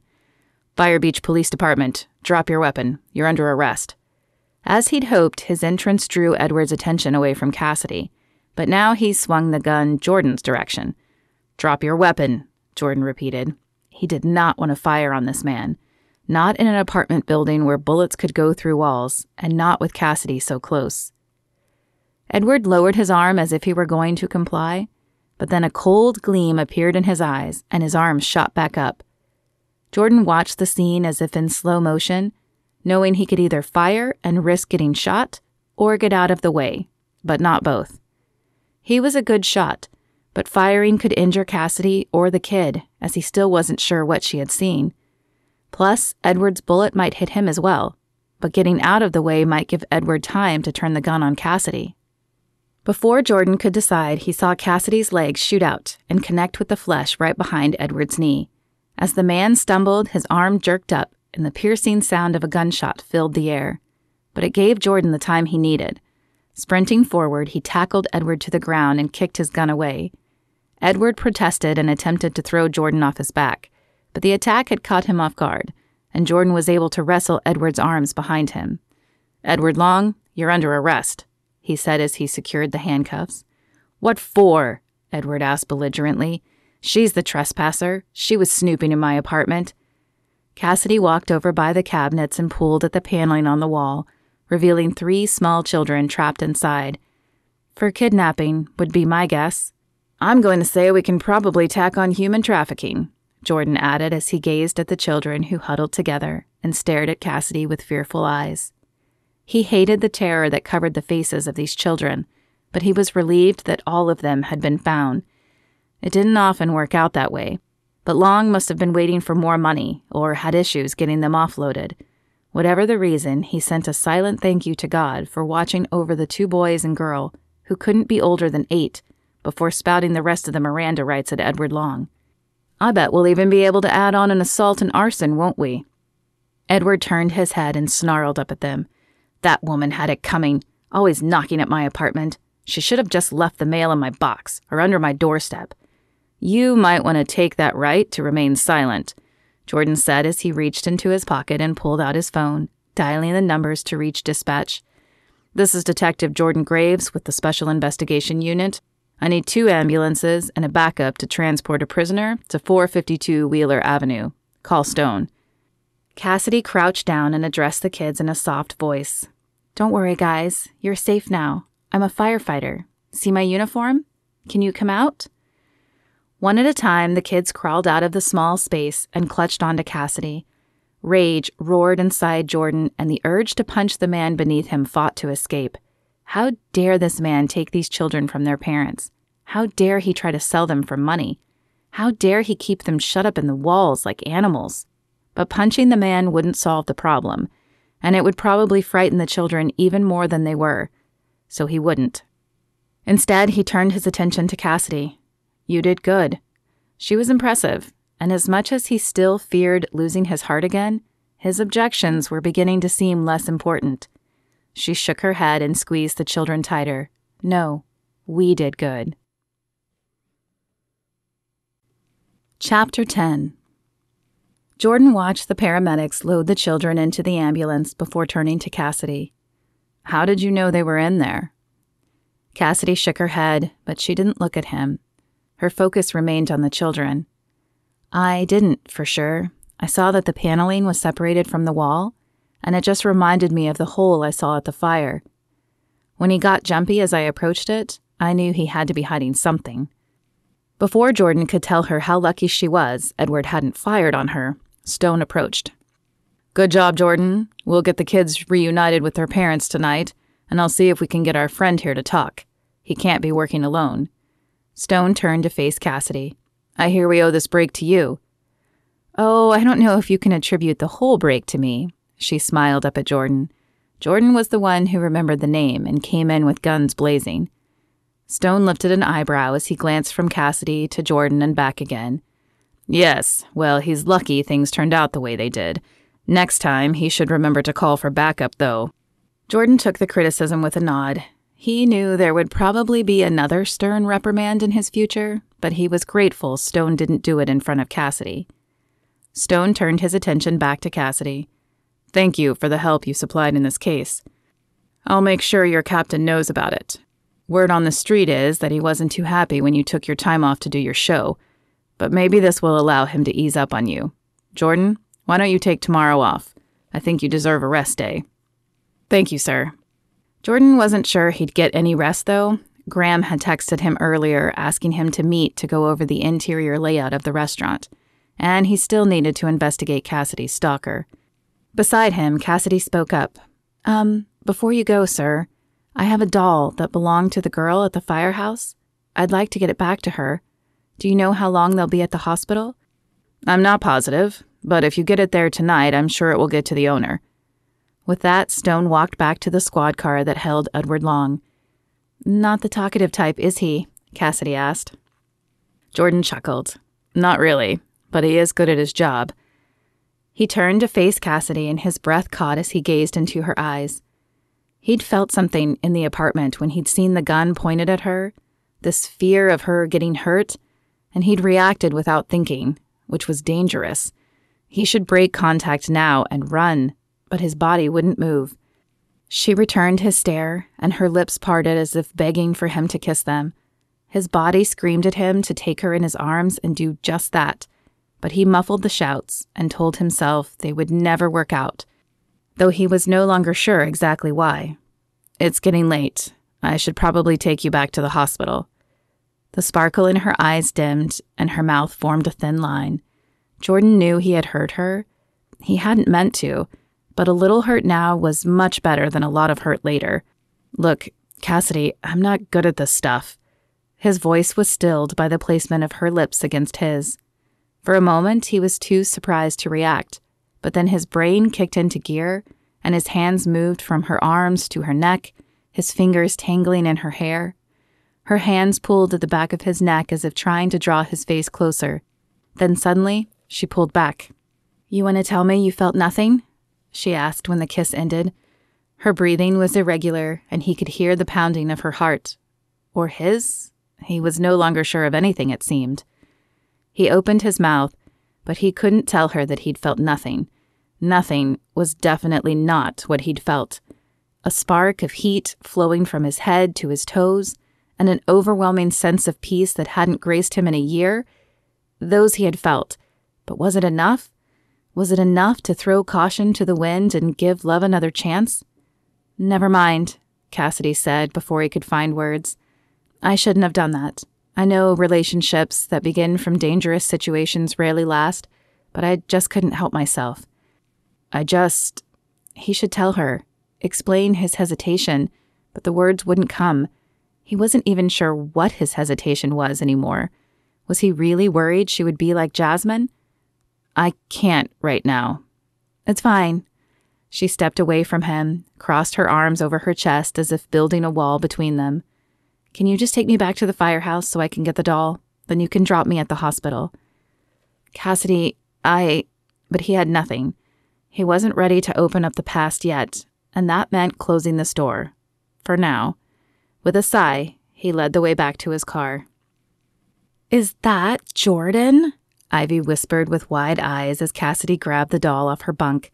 Yes, now stop staring. He's going to think something's wrong with you. Cassidy's voice came in a hushed hiss. She was still berating herself for kissing Jordan. What had she been thinking? Well, she hadn't. That was the problem. She'd been swept up in the moment and following her heart. And just like with Tyler and David, she had put it out there only to get it rejected. Again.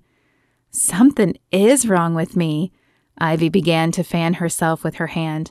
My heart is beating like crazy, and I feel like someone turned up the heat. Ooh, girl, he is fine on the eyes. Stop it, Cassidy said, swatting her friend's hand. She'd made a big enough fool of herself tonight. She didn't need Ivy making it worse. Ivy snapped out of her teasing banter, but wasn't done with the topic yet. He's so handsome. No wonder you didn't care about the doctor or the jumpstart guy. Scott. With all the excitement of finding Edward Long, Cassidy still hadn't given Jordan the information on Scott, or Dustin for that matter. Would he still look into her stalker, or would he pass her off to someone else to avoid the tension that now lived between them? Yes, he's handsome. He's also waiting for me, so we'll discuss this more later. Have fun! Ivy flashed her a wink and a mischievous smile. Cassidy shook her head as she returned to Jordan, who stood in the doorway of the bunk room looking uncomfortable. Sorry about her, she said in explanation. Ivy means well, but sometimes she gets a little... Zealous? He finished for her. Yeah, that would be a good word, but I got what I came for, so let's get back to the hospital before they release whoever this belongs to. As they drove to the hospital, Cassidy debated whether to bring up Scott again or not. She didn't want to worsen the mood, but her stalker was still out there. As she opened her mouth to broach the topic, the hospital came into view on their left. It could wait. A different woman was working the station this time, but Jordan's badge granted them admission. The children's rooms were all in a row, and Cassidy and Jordan popped their head into the first one. A small girl was asleep in the bed, but her parents sat vigil by her, and they glanced up. "Sorry, we didn't mean to disturb you," Jordan said before they could say anything. "I'm Detective Graves, and this is Firefighter Marcel, who found your daughter. We're looking for a little girl who might have lost a doll." Cassidy held the doll up, and the woman brought her hand to her mouth. "That's Baby. Sophie's been crying for her since we got here. Where did you find her?"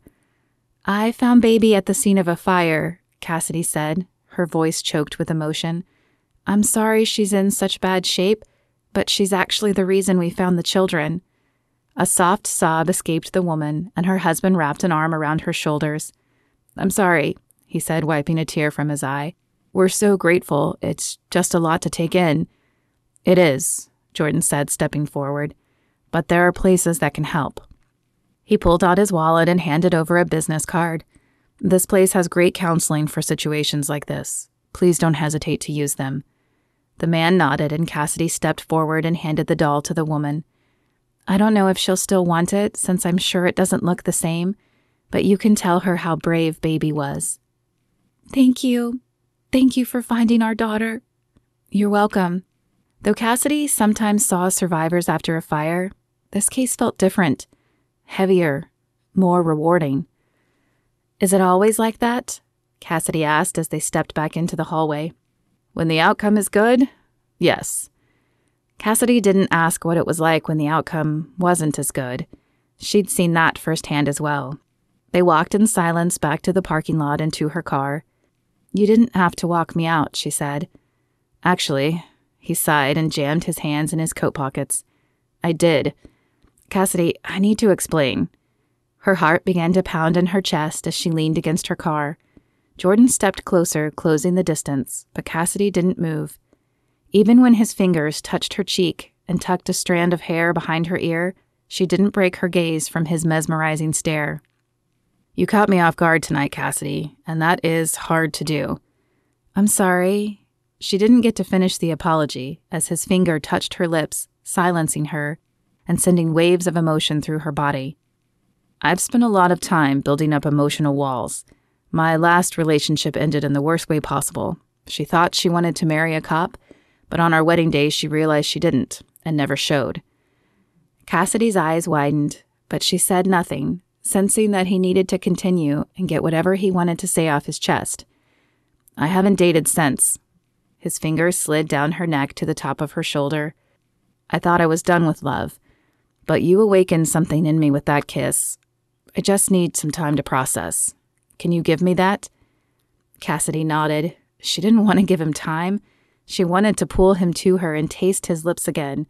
But if time was what he needed, she would give it. "Jordan, before you go, I know Stone gave you tomorrow off, but if I send you Scott's information, can you look into him when you get back to work?" "Of course I will. I want any information you have on the guy in your apartment complex, too." "And Cassidy?" She stared up at him, mesmerized by the look in his eyes. "If anything else happens, letters, phone calls, a feeling, I want you to call me, no matter what time it is. Don't let this thing between us stop you from calling. Promise?" "I promise." He raked a thumb across her cheek. "Good. Now go home and get some sleep. I'll call you tomorrow." His lips touched against hers, softly, not like their first kiss, but the simple touch still sent a shiver down her spine. There was no doubt in her mind. She was falling for Jordan Graves. He waited until she was in her car with the motor running before he walked back to his own car. With a smile on her face, Cassidy pulled out of the parking lot and began the drive back to her house. It was still early, not even 6. Maybe she would take a long bubble bath before cooking dinner and then curl up with a good book. But her smile faltered as a bang sounded, and her car began to pull to the right. Had she blown a tire? How? She'd seen nothing in the road. With all her might, she yanked the steering wheel to the left, but it was no use. The car was stronger than she was and continued to pull to the right. She fumbled for her phone, hoping to dial 911, But as she got it out of her pocket, the car hit the curb, and the phone flew from her hand and landed on the floorboard. Cassidy had no time to grab it, though, because at that moment, something rammed her from behind, and her head slammed on the steering wheel. Chapter 11. "Why do you look so cranky?" Graham asked as Jordan shrugged out of his coat and laid it across the bar. "What do you mean? This is how I always look." He took his gun out of the holster and laid it on the jacket. Graham shook his head as he pulled out a blueprint design and spread it on the table. "No, you look meaner today, more agitated." Jordan sighed and paced away from the table. He hadn't slept much the night before, as he'd lain awake thinking about what to do with Cassidy. His mind would list all the reasons they would never work out, but then his heart would speed up just thinking about her. It's this woman, Cassidy. She's a firefighter, and she's amazing. Even helped me solve the big kidnapping case I was working on. So what's the problem? She sounds perfect for you. Jordan ran a hand through his hair and let out an exasperated breath. The problem is that she reminds me of Jasmine. You know, the other woman you thought was perfect for me. Graham's head shot up, a hurt expression on his face. Hey, you can't blame that on me. She was perfect for you, if you hadn't been a cop. Jordan threw his hands up and rolled his eyes. But I am a cop. And what happens if Cassidy turns out to be the same? He didn't think he could put his heart out there again. Graham folded his arms and leaned back. Okay, so that's the worst that could happen. What's the best that could happen? What? I mean, if she doesn't turn out to be like Jasmine, what could life be like?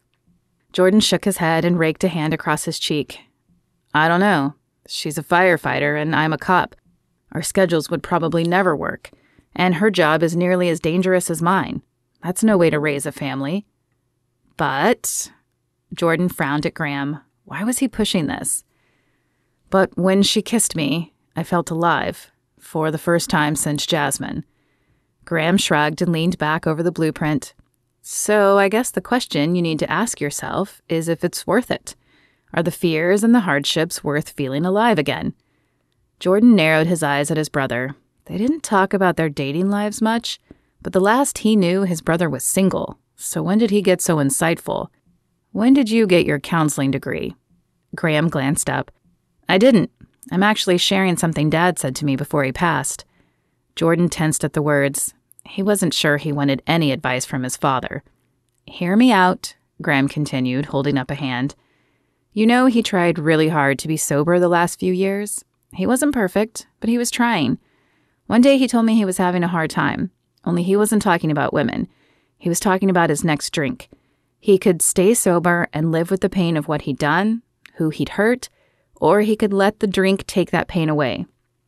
Before he could stop the words, Jordan opened his mouth. What did he choose? He chose to feel the pain, to own up to his mistakes. I know you don't want to be like him, but he wasn't all bad, Jordan. He let alcohol take a hold of his life, and that ruined him. Don't let the fear of heartbreak do the same to you. Jordan wanted to argue, but what Graham was saying made sense.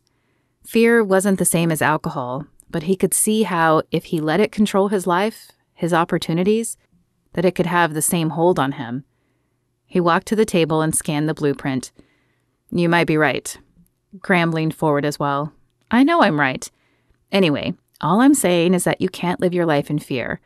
What if this firefighter is the one you're supposed to be with, and you never give her a chance? Now, can we pick an interior design? Graham pointed to the blueprint spread out on the table. I'd like to get started on this as soon as possible. Jordan chuckled at his brother's abrupt switch in topic. Now that he'd had his say, he was all ready to get down to business. Yeah, just give me 1 second to call her and see if she can meet up later. Having made the decision to give love a shot, he suddenly couldn't wait to see Cassidy again. He pulled out his cell phone and dialed her number. At nearly 9:30 in the morning, he expected to hear her voice pick up, but the phone simply rang and rang until finally her voicemail clicked on. He listened all the way through it and then left his message. Cassidy, it's Jordan. I was hoping maybe we could get together today.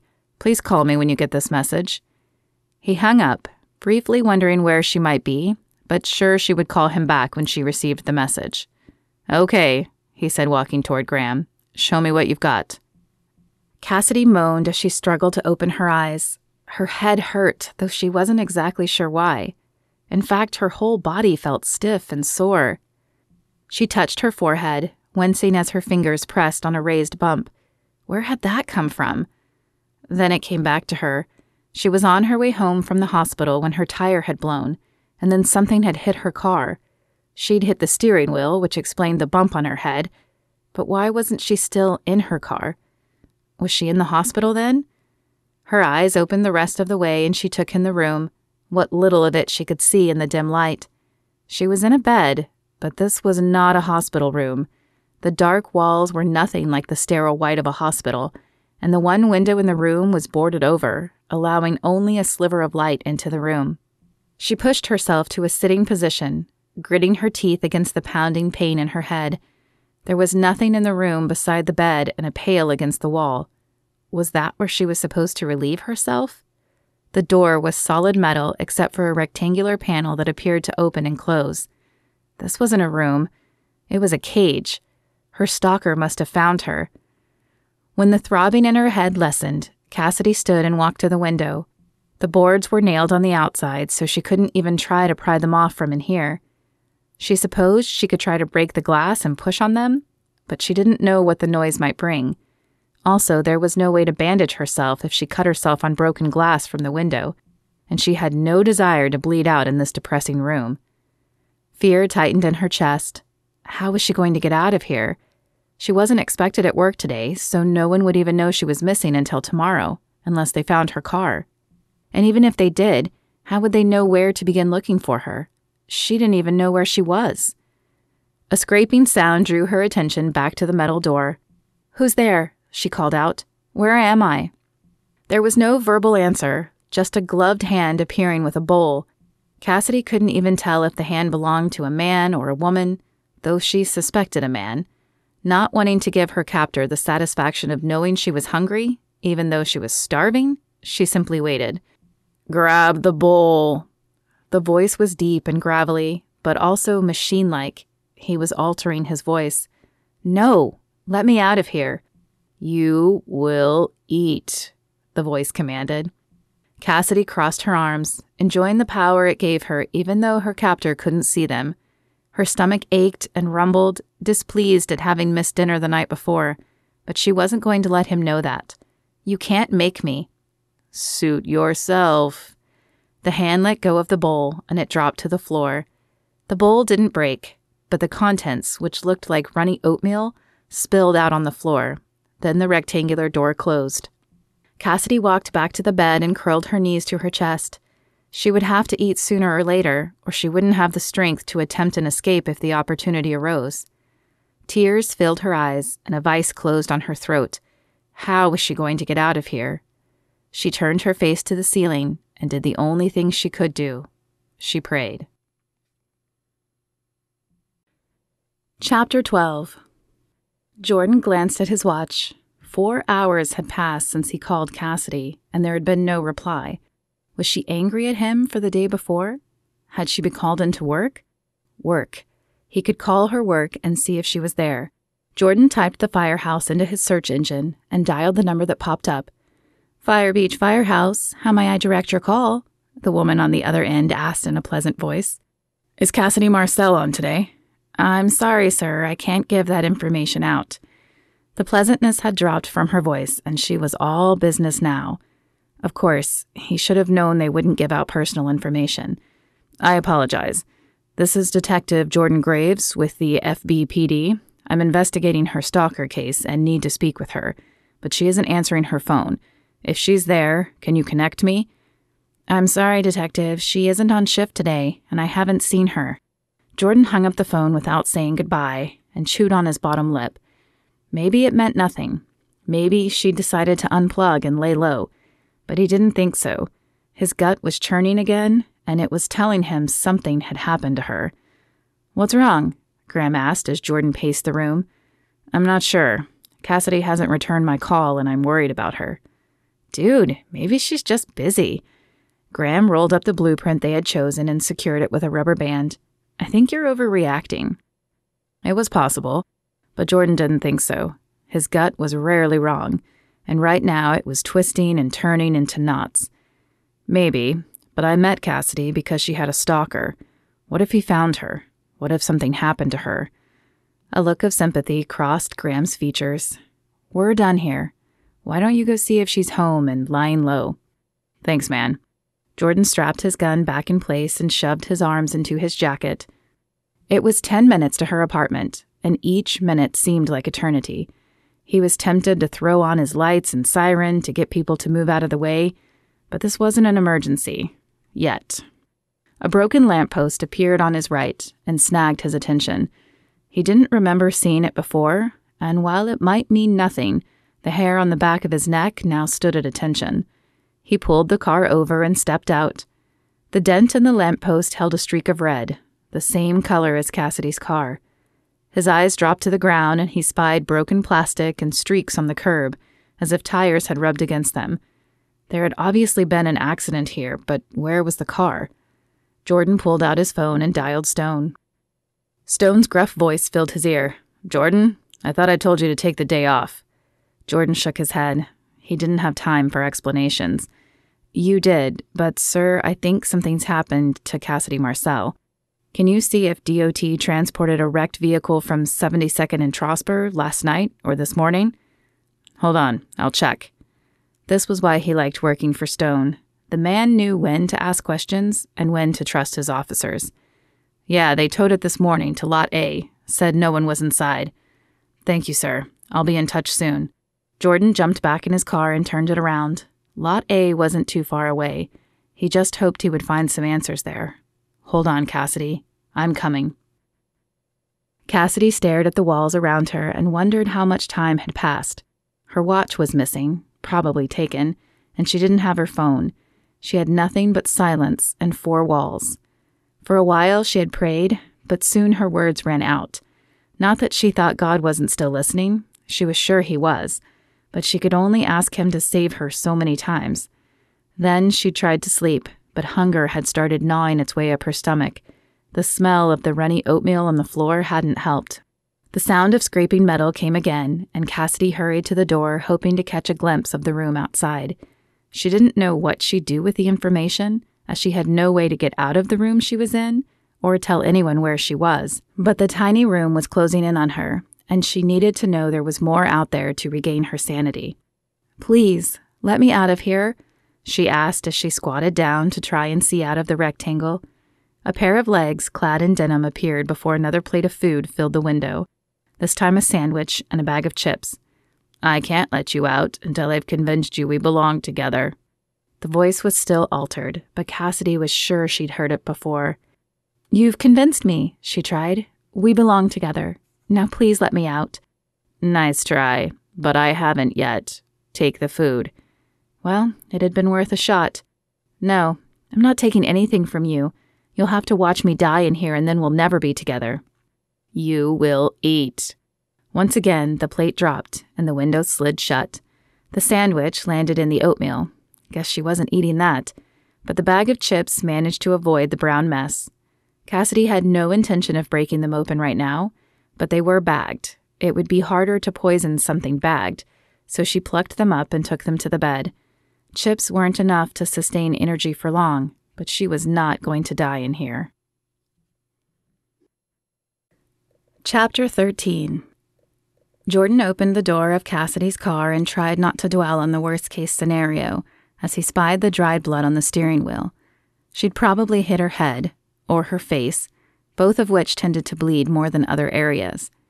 It was clear from the car that something had hit her from behind, probably pushing her into the lamppost. There was no other blood on the seat or anywhere else, which gave Jordan some hope. He moved farther into the car, searching for anything that might give him a clue as to what had happened to her. Nothing in the seats caught his attention, other than the fact that her bag still sat in the passenger seat. He opened it, feeling as if he shouldn't be snooping in it, but knowing it was necessary. Her wallet was still there, and when he popped the snap, he saw her credit cards and cash still inside. So this wasn't a robbery. He hadn't thought it was, but finding this confirmed it. A glance in the back seat revealed nothing new there either, but Jordan hoped Cassidy would have left him some clue if she could have. He backed out of the car and bent down to check the floorboard. There, his eyes landed on her phone. He plucked it off the mat, hoping he would be able to access it. She had never sent him the text with the information on the possible stalkers, and now it might hold the only clues. He pressed his finger to the power circle, but the keypad screen came up. Darn it. He didn't know her well enough to have any idea what her password might be, but he knew someone who might. After examining the car one more time to make sure he hadn't missed anything, Jordan shut her door and hurried back to his own car. 10 minutes later, he pulled into the firehouse parking lot. He just hoped Ivy would be working. The same woman he had met a few days before was at the desk. "Can I help you?"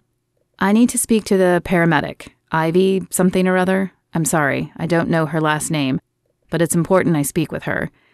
His eyes must have shown the frazzled sense of urgency he felt in his bones, because the woman picked up the phone and paged Ivy Hopkins.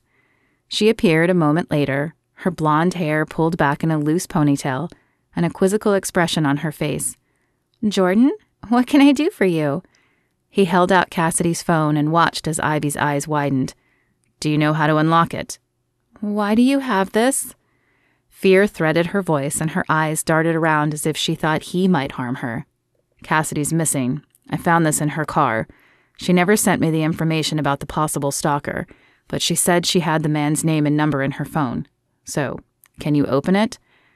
I think so. She told me what it was once." Ivy grabbed the phone and closed her eyes. Her face scrunched in thought. Jordan wanted to shake her and tell her to hurry up, but he knew that would accomplish nothing, so he waited. Ivy's eyes popped open and she tapped a few numbers in the phone. "No, that's not it." She tapped the screen again, and a triumphant smile lit up her face. "Got it." Jordan snatched the phone from her and clicked on the message icon. There was no draft to him, so she hadn't even started forming the message yet.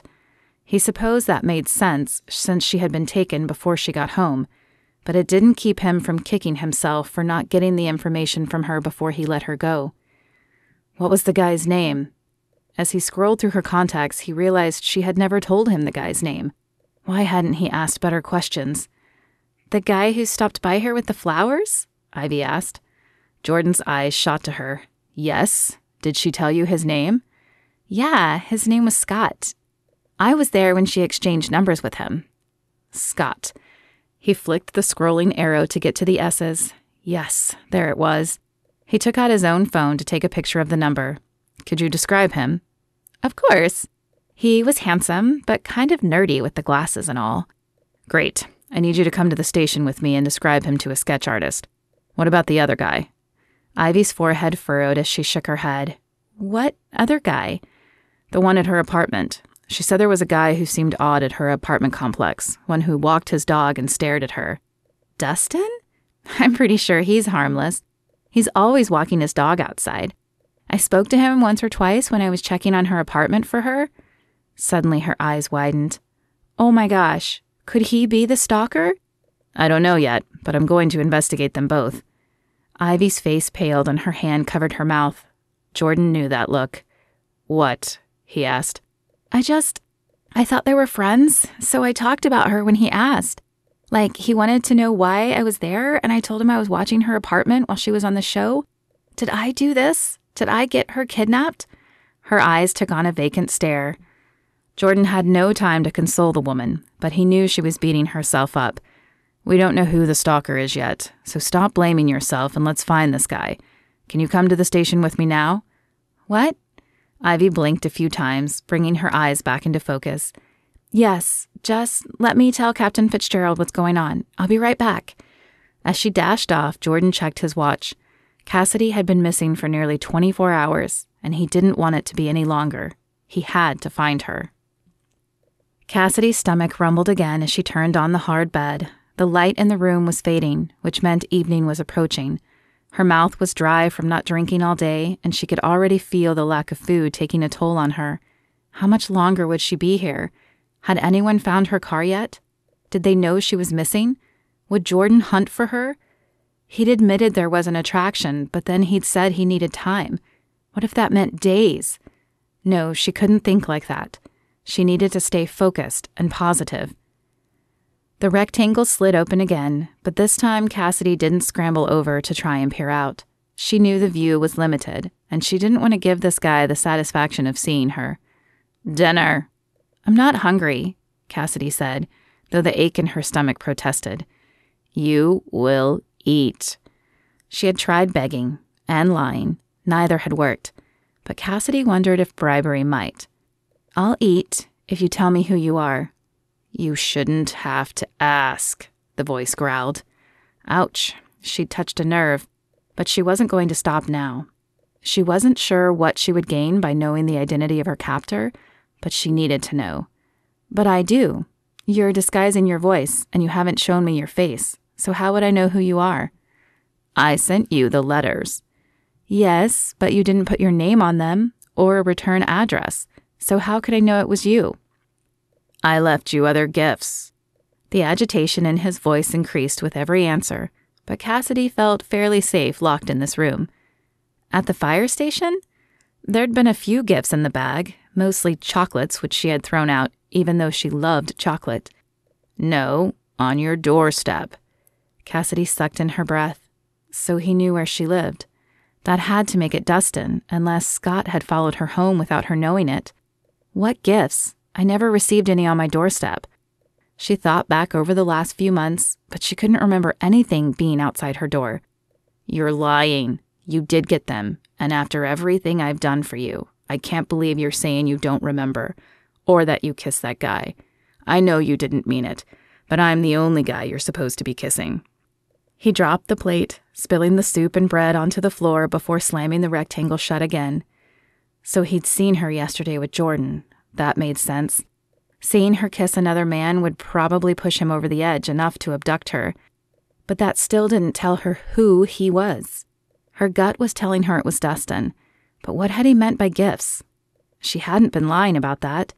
She'd never received any gifts at her apartment, at least not that she knew of. She lay back on the bed and tried to go over every interaction she had ever had with Dustin. Generally, she saw him on her way to or from work when he'd be walking his dog outside. There was the one time he'd offered to wash her windows, but she'd declined. She hadn't wanted him that close to her windows, and the landlord had a company that came out once every few months to clean up the outside of the apartments. The gifts still bothered her. What if he had put the gifts on the wrong doorstep? But Dustin knew which apartment was hers. She was sure of it. Did that mean it was Scott then? Maybe he'd followed her to the parking lot but hadn't seen which building she entered?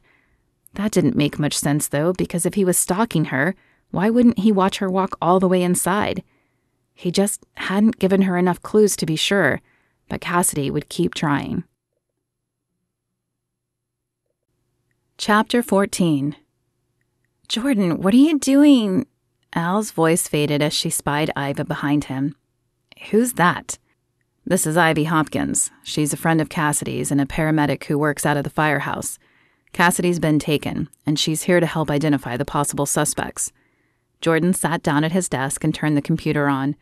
"Whoa, what?" Jordan could understand Al's confusion, but he didn't have time to explain it. He typed the cell number into the database and waited for the information to pop up.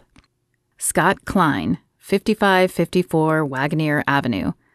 "Is that him?" Ivy asked, peering over his shoulder. "Is that who?" Al asked, coming around the desk to see the computer. "The guy who came to the firehouse," Ivy said. "Evidently, Cassidy gave him a jump start, and then he showed up later with flowers and a dinner invite, so we think he might be her stalker." "A possible suspect," Jordan corrected, "and I don't know yet. Let me put this in the DMV site and see if there's a picture." Jordan pulled up the website and plugged in the information. A moment later, a picture filled the screen. He turned the monitor toward Ivy. "Is it?" Ivy nodded. "Yeah, that's definitely him. Is he the stalker?" "I can start a background check, but it's going to take some time to get results back. In the meantime, we can visit Scott's home and see if he'll talk to us. Then I want to stop by Cassidy's apartment and see what else we can find out about Dustin. You don't know his last name, do you?" Ivy's head shook slowly, sadly. "I don't. I never asked much about him." "Can you at least tell me what he looked like?" Ivy shrugged. "Bland? He has sandy brown hair, maybe your height, thin. Nothing that would stand out. Maybe I should go with you to help identify him." No, you're staying here. The landlord should be able to help. He glanced at his watch. It was after 5. Except the office is probably closed. Do you have the landlord's number? No, but I think it was on the door for emergencies. I know it was on Cassidy's fridge. She reached into her purse and pulled out her keys. I have her apartment key if you need it. Jordan stared at the key. He didn't want to go in Cassidy's apartment, not without her permission, and not with the emotions running rampant through his body right now.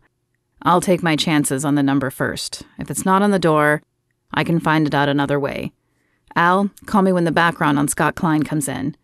I'm going with you. No, I need you here to give me the information. Cassidy's already been missing nearly a whole day. We have to move fast, and that means I need someone I can trust getting me the information I need. Al held his gaze for a minute, as if debating whether to argue with him or not. Fine, she said, and sat down in his vacated seat. Thanks, Al. I'll get you a complete name as soon as I talk to the landlord. He headed for the exit and pushed open the door. A few minutes later, he turned left on Wagoneer and pulled to a stop in front of 5554. An old Mustang was parked in the driveway, and Jordan hoped that meant Scott Klein was home. The door swung open to reveal the man from the photos. Scott Klein? Yeah? The man's voice was hesitant as his eyes scanned Jordan's face. I'm Detective Graves, and I need to ask you a few questions about Cassidy Marcel. Jordan pulled his jacket aside to display his badge. The man's eyes flicked down to the badge and then back up to Jordan. Who? Cassidy, the firefighter you brought flowers to? Scott blinked, nodded, and pushed the glasses up the bridge of his nose. Oh, okay. I don't really know her. She helped me jump my car, and I brought her flowers and asked her to dinner. I tried calling the number she gave me, but it was the wrong one. I just figured she wasn't interested. Unfortunately, she's gone missing, so I'm hoping you can tell me where you were yesterday. Scott's eyes widened, and he took a step back. I didn't have anything to do with that. I was at work all day yesterday. You can check with my office. I had another big meeting, so I was there at 7 a.m. and didn't leave until after 9 p.m. Jordan ran through the timeline in his head. He had left Cassidy before 6 p.m., and she had never texted him, which made him think the accident had occurred shortly after she left him. Can I get your work information to verify? Scott rattled off the information, and Jordan plugged it into his phone. He would have Al verify it, but his gut told him Scott was not the man. Listen, I hope you find her, but if you do, tell her I'm no longer interested. I don't need this kind of drama in my life. He stepped back and closed the door. Jordan fought the urge to knock on the door again and give the guy a piece of his mind. But that would do nothing to help Cassidy. This guy didn't seem to be the captor, and the timeline didn't fit. He was a jerk, but nothing more, which meant that the best suspect right now was Dustin. While it was possible he was dealing with a total unknown person, the statistics behind stalking suggested it was someone who knew Cassidy, and Dustin asking about her was a classic sign of stalking, which made him wonder if this escalation was his fault. Could Dustin have been at Edward Long's apartment or the hospital and seen them kiss? If he had, it might explain the abduction. Dustin would have been angry that Cassidy was seeing someone else, and that might have led to the aggressive behavior. If that was the case, Jordan was responsible for this event. He had put an innocent woman in danger, and he had to make it right. Dustin? Cassidy banged on the door and hollered at the top of her lungs. Dustin, let me out of here so we can talk. She still wasn't positive Dustin was her stalker, but after reviewing what she knew, the scale tipped in his favor. Dustin! She pounded again, and the rectangle slid open. Dustin, let's talk about this. So you finally realized it was me. His voice modulator was gone, and Cassidy recognized the voice immediately. The sound had never given her warm fuzzies, but it sent shivers down her spine now. I did, but I still have questions for you. I was hoping you could answer them. I know you don't owe me any explanations since you've done so much for me already, but it would help me. Cassidy hoped she was hitting the right buttons. She'd never had to deal with a stalker before, but the cop shows she watched stated stalkers usually made up stories in their heads of what they thought happened. What do you want to know? Why did you send the letters to the firehouse? Why not leave them on my doorstep? Because you never said anything about all the other letters I left on your doorstep. When I heard you'd gone on the show, I thought maybe if I sent the letters to your work, you would know how serious I was." "Other letters?" Cassidy had no knowledge of other letters. "I never got them, Dustin. The ones you left on my doorstep. I'm sorry, I would have acknowledged them if I had." She probably would have run to the police and filed a restraining order, but she would have acknowledged them. "I don't believe you," he roared and pounded on the door with such force that Cassidy took a step back. "I told you in those letters how much I loved you and how we belonged together, and you went on that stupid dating show anyway. That's not how you show love." "You're right, but I promise you that I never received any letters or gifts from you at my apartment. I only got the letters and gifts at the station, and since you didn't sign them, I didn't know who to thank. Please, can you let me out so we can discuss this?" Cassidy held her breath as she waited. She didn't know what she would find on the other side, but it had to be better than this tiny room. "I'll think about it." And then the rectangle closed again, and Cassidy was left in the silence once more. Only now the light was officially gone, and the room was dark. Dark and silent.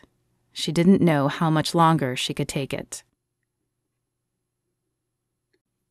Chapter 15.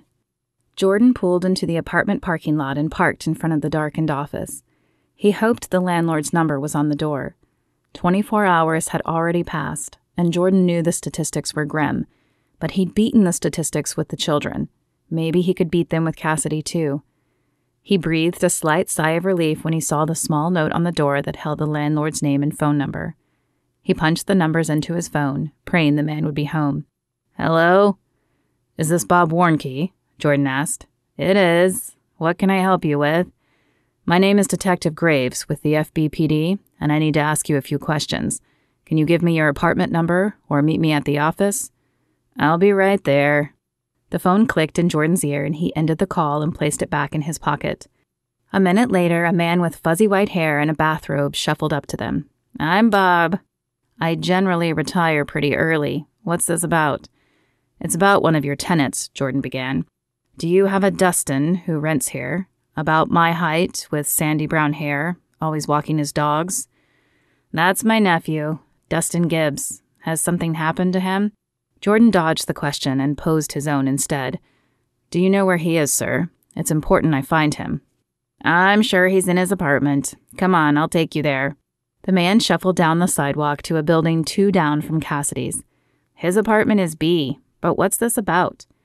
Jordan knew he needed to tread softly. He didn't want to alarm the man and have him shut down. "I believe Dustin may have information about a missing person I'm searching for." The man blanched and dropped his eyes as he fumbled with the keys. "Please tell me you don't mean Cassidy Marcel." A vice squeezed Jordan's heart, and he balled his fists to keep from shaking the man. "I do mean Cassidy. She went missing yesterday. What do you know?" Bob's hand trembled as he flipped through the keyring. "You have to understand, Dustin isn't quite right in the head. He's a good kid, but sometimes he gets fixated on things. I saw him talking to Cassidy one day, and the next morning I saw him by her apartment. He had left a flower on her doorstep. I didn't want her to freak out, so I took the flower. I thought Dustin would let it go, but he seemed to become obsessed with her. He left at least 3 more items on her doorstep. Notes, flowers, candy." Jordan's blood boiled in his veins. This man had known and done nothing? Why didn't you tell Cassidy? If he had told Cassidy, she could have done something. She could have moved or filed a restraining order. She could have at least known what she was up against. Bob offered a small shrug. "I didn't think he was dangerous.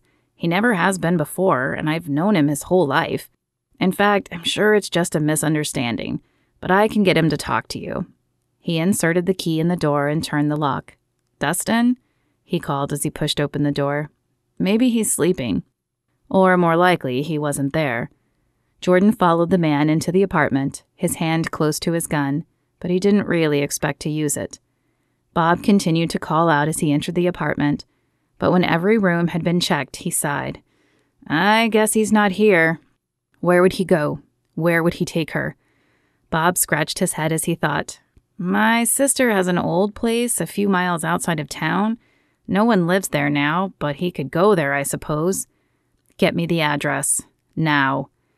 Jordan placed the call for backup as he sped toward the address. He just hoped they arrived when he did. He wasn't sure he would be able to wait outside, knowing Cassidy was so close and probably in danger. Cassidy awoke with a start when she heard a bang.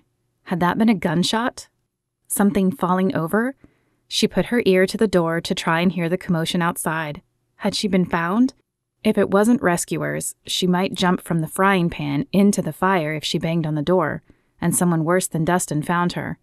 Although, right now, she couldn't imagine someone worse than Dustin. However, if it was rescuers, she had no idea if they would find her if she didn't pound on the door. She had no reference on where this door was in relation to the rest of the house. There was the one window, so she wasn't completely underground, but it could still be the basement if this was a split-level house. Deciding the benefits outweighed the drawbacks, Cassidy threw her fists against the metal. "In here! I'm in here! Somebody please help me!" There was another crashing sound, followed by shouting, and then the clear sound of a gunshot. Cassidy's hand froze before banging the door again. She was no longer sure she wanted to be found. The gun could belong to her rescuers, especially if it was the police, but it could also belong to Dustin, or someone worse. Before she could decide, a creaking sound filled the room, the lock turning on the door. Cassidy tried to scan the dark room for anything she could use, but she had nothing. Nothing but a plastic plate and bowls somewhere on the dark floor covered in oatmeal. She backed away from the door and crouched, ready to launch herself at whoever came through the door. It wouldn't last long, but maybe she could overpower them with the element of surprise, long enough to bolt for the door. Light flooded the room as the door opened, and with a primal scream, Cassidy threw herself at the body in the doorframe. Only as her eyes adjusted to the light did she realize that the body belonged to Jordan, and by then she was powerless to stop her force. Her body slammed into his, sending him stumbling backward. His arms wrapped around her, and he pulled her to his chest as they fell to the floor. A grunting noise escaped his lips as they landed, and then his hands flew to her face. "Are you hurt, Cassidy?"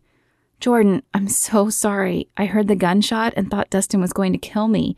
I figured the element of surprise was my only shot." She ran her hands up his chest where they had landed to his face, as if trying to feel out any injured spot.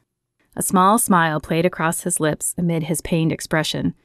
"I'd say you did a good job with that. You might have broken a few of my ribs, but it's worth it to see you safe." Cassidy knew this was no time for emotions, but she couldn't help placing her lips against his. In apology, in relief, in love. "I thought you said a relationship that began after a dangerous situation never lasted," he said with a smile as she pulled back. She returned the smile and resisted the urge to kiss him again. "I decided it was worth it, but I thought you needed more time." "My brother convinced me otherwise." She'd have to thank his brother when she met him. But suddenly she remembered where they were, and she looked around. "Where's Dustin?" "Injured," a woman's voice spoke up. Cassidy glanced around and found a young-looking woman leaning over Dustin and applying pressure to his stomach. "We better get an ambulance here." Jordan grunted again and pushed Cassidy's hair back.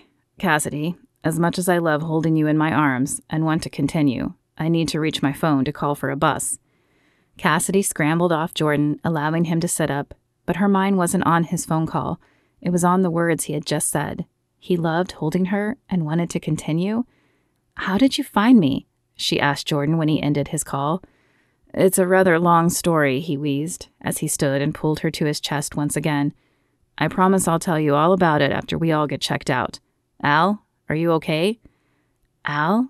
So this was his partner? Al looked up at them, an expression of hurt and understanding in her eyes. "I'm fine, but Dustin's vitals are falling. How far out is the ambulance?" Cassidy thought back to the conversation she had overheard. There had been tension in Jordan's voice when talking about her to Al, and from the look in Al's eyes, it was clear she was hurt by their kiss. Did she have feelings for Jordan then? And a better question was, did he return them? 2 minutes. "Can I help?" Cassidy asked, deciding the issue between Al and Jordan could wait for a better time. Dustin might have abducted her and held her hostage, but she didn't want him to die. "Come help me apply pressure. My arms are starting to shake." Cassidy took in the room as she crossed to Al. Chairs and tables were overturned, and though she hadn't seen what happened, she had a pretty good guess. Jordan and Al had probably surprised Dustin, who then kicked over tables and chairs to get away from them. But how had he gotten shot? She couldn't wait to get the full story from Jordan. Chapter 16. All right, Cassidy, you're all clear, Dr. Brody Kavanaugh said as he finished the exam. You'll have that bump and a black eye for another few days, but I believe you'll make a full recovery. Thank you. Can I go see Jordan now? Cassidy hadn't wanted to be separated from Jordan when they'd reached the hospital, but the doctors had insisted she get looked at as well, even though she told them she was fine. Dr. Kavanaugh smiled and shook his head. Yes, you can. He's right down the hall in room 4. Cassidy bolted out of the room and down the hall. It seemed like days since she and Jordan had shared that earth-changing kiss, and she didn't want to wait any longer to experience it again. Jordan sat on the bed, trying to get his shirt on, his face twisted in pain. Here, let me help you, Cassidy said, hurrying to his side and helping him pull the shirt over his head. Thank you. He pulled the shirt down over his chiseled abs and then paused as if to catch his breath. I was hoping you'd come see me.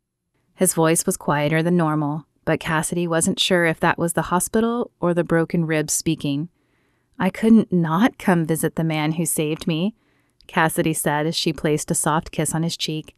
She wanted it to be more, but not while his face wrinkled in pain. There would be plenty of time for soul-shattering kisses when his pain lessened. She sat down beside him on the bed and grabbed his hand. Funny how it still felt rough and strong, though he looked so weak in the midst of his pain. Can I ask you something, though? One question first. Did Dustin make it? He did. The bullet missed all his vital organs, and he's getting psychiatric help now. Jordan nodded. Good. Now, what's your question? Cassidy took a deep breath. She'd thought about how to ask this, but even though she'd rehearsed it, the words still didn't seem right.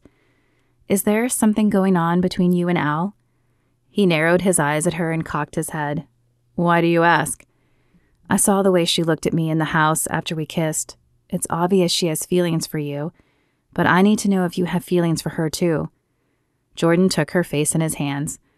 Al is my partner, and she means the world to me. But no, I don't have feelings for her like that. Seeing us kiss was probably a shock for her, but she'll get over it. Things will be fine. He leaned forward and placed a soft kiss on her lips. Cassidy let herself enjoy the taste of his lips, the feel of security, but the story still wasn't complete for her. Okay, but I have to know, how did you find me? She asked when he pulled back. The corners of his mouth pulled into a tight smile, and he took a shallow breath. Of course you do. Well, when I called you this morning and you didn't return the call, I figured something might be wrong. I drove toward your apartment and saw the light pole you hit, but they had already towed your car. When I found out where it was stored, I searched your car and found your phone. Thankfully, Ivy was able to unlock your screen and get me the information on Scott. I paid him a visit. He's no longer interested, just so you know. What? Cassidy placed her hand on her cheek and pretended to be shocked. Yeah, he says you're too much drama now. Anyway, confident he wasn't your stalker, I spoke to your landlord, who admitted he knew Dustin was stalking you.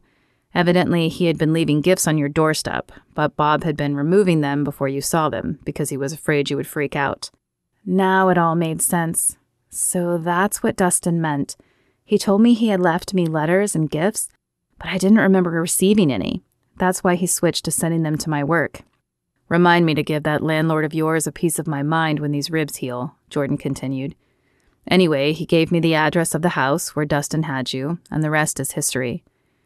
Thank you for coming for me. Cassidy traced the veins in his hand, relishing the feel of his skin beneath hers. His lips parted in a soft smile as he lifted her chin to meet her eyes. I will always come for you. But when you meet my brother, you should thank him. He shook his head. It might have taken me a lot longer to find you if it hadn't been for him. Did I hear you mention me? Cassidy turned to see a man who resembled Jordan in the doorway. He was clean-shaven, wore glasses, and was dressed in a suit, about the polar opposite of Jordan, but the two shared the same strong jawline. Of course he would hear that. Jordan muttered under his breath as he pushed himself up from the bed. Cassidy, this is my brother Graham. Graham, this is Cassidy. Graham's eyebrow rose as he stepped forward and extended a hand. The firefighter, right? But Cassidy had no intention of simply shaking his hand. She threw her arms around the man, who froze in shock. "Thank you." You're welcome," Graham said. "Wow, maybe you should get injured more often if it'll mean beautiful women throw themselves at me." "Not on your life," Jordan said as he grabbed his wallet off the nearby table before returning to stand beside Cassidy. Cassidy turned her face up to Jordan's, a teasing glint sparkling in her eyes. "So, I've met your brother. Are you hiding any other family members from me?" Jordan raised an eyebrow at her as he put an arm around her and pulled her to his chest. "To be fair, I've been a little busy saving children and rescuing you from a stalker to ramble on about my family, but I'll be happy to tell you whatever you want to know." Cassidy didn't think she had ever heard sweeter words. She wrapped her arm around his waist and smiled up at him. "I want to know everything."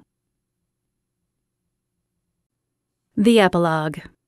A few months ago, our father left us this building in his will, and I thought Graham was crazy to want to fix it up. The crowd cheered and clapped as Jordan tossed his brother a teasing grin. But after taking some time off to heal, and having to spend a lot of that time with my brother, I think he might have been right after all. Another cheer erupted, and Jordan scanned the crowd. Many were firefighters who worked with Cassidy. Some were paramedics or hospital staff, and the rest were cops. Al caught his eye and nodded at him as she clapped. He'd been worried when he'd started seeing Cassidy, but Al had made it a point to let him know she was happy for him. For them. Perhaps she'd also realized dating a partner was not a good idea. Or maybe she'd seen how perfect he and Cassidy were together. Regardless, he was thankful. He didn't want to lose Al as his partner. Jordan grinned as he returned her nod and wrapped his arm around Cassidy. He had never wanted this restaurant, or the responsibility that went with it. But after spending the last few weeks fixing it up with Cassidy and Graham, it felt more like a second home than a responsibility. And maybe that's why his father had kept it. Maybe he had seen how Graham and Jordan had drifted apart, and how this project might bring them back together. It certainly would explain the posters and the walls. Perhaps in a lucid moment, his father had walled up the posters knowing he would sell them and drink the money away if he didn't. Maybe his father hadn't even known about the posters and the walls. Jordan still didn't know how his father had acquired this building, but he supposed that part might just have to remain a mystery. For now. And he was okay with that. "Thanks, big brother," Graham said, taking over the announcing duty. "Ladies and gentlemen, Fire Dreams is officially open for business." Fire Dreams. It might be an odd name for a restaurant, but it fit Jordan and Graham.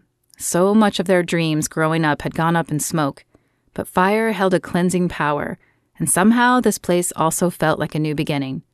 "You okay?" Cassidy asked as she laid a hand on his chest. "Yeah, I was just thinking how I never saw myself here, owning a restaurant, surrounded by firefighters, and in love with the prettiest one of them all." Cassidy threw back her head and laughed. "Well, that's not hard, considering the rest of them are men." "That is a true statement, but I still think you're the prettiest one in here." He turned her to face him and let his hands slide down to her waist. "In fact, we might have to whip out one of those hoses, because I feel the heat blaze every time I'm around you." She rolled her eyes and batted his chest. "That might be the corniest line I've ever heard. But you still like me," he said as he lowered his face to hers and touched her lips. "Yeah, I still like you," she breathed as his lips moved to her neck. "But I'm definitely going to have to work on your moves." He pulled back and feigned a hurt expression. "There is nothing wrong with my moves. In fact, I almost forgot something." He stepped over to the bar and grabbed the rectangular box he had placed there earlier. "I got something for you." "What? It's your opening night. I should have gotten something for you." "Yeah, you should have, but you didn't. Maybe I need to work on your moves," he teased with a smile. "Open it." He placed the box in her hands and watched as she unwrapped the paper. He hoped she would like it. Most people might think it was just a trinket, but he suspected it would hold some significance for her. She pulled off the top of the box and gasped. "Jordan, where did you?" Her words trailed off as she pulled out the small license plate he'd had custom made for her.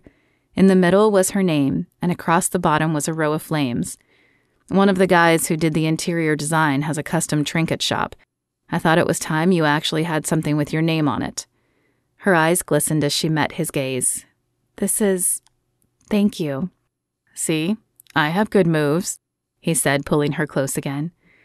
Yes, Officer Graves, it appears you do. She lifted her head, and he wasted no time in claiming her lips once again. Help! Is there a doctor in here? Jordan pulled back and turned to see who needed assistance. A man stood in the doorway, a frantic look on his face. There was an accident. A woman's been injured, but the guy who hit her took off. She looks bad, though. Are any of you doctors? I am. Brody Kavanaugh fought his way through the crowd, followed by 2 or 3 other people Jordan recognized from the hospital. We better go too, Jordan said, grabbing the license plate and stashing it behind the bar once more, before hurrying out with Cassidy and the rest of the crowd. The sun had set, but the streetlights illuminated the area, and down the street they could see the car, a red sports car, folded in an accordion shape. Get the jaws of life, Bubba ordered as he sprinted toward the car. Around him, firemen spread out. Some ran toward the truck that was parked on the curb, and others followed Bubba, including Cassidy. Jordan looked around for the man who had entered the bar. He stood a few feet away, wringing his hands together. You. Jordan hurried over to the man. I'm Detective Graves. Did you see the accident happened? It happened so fast.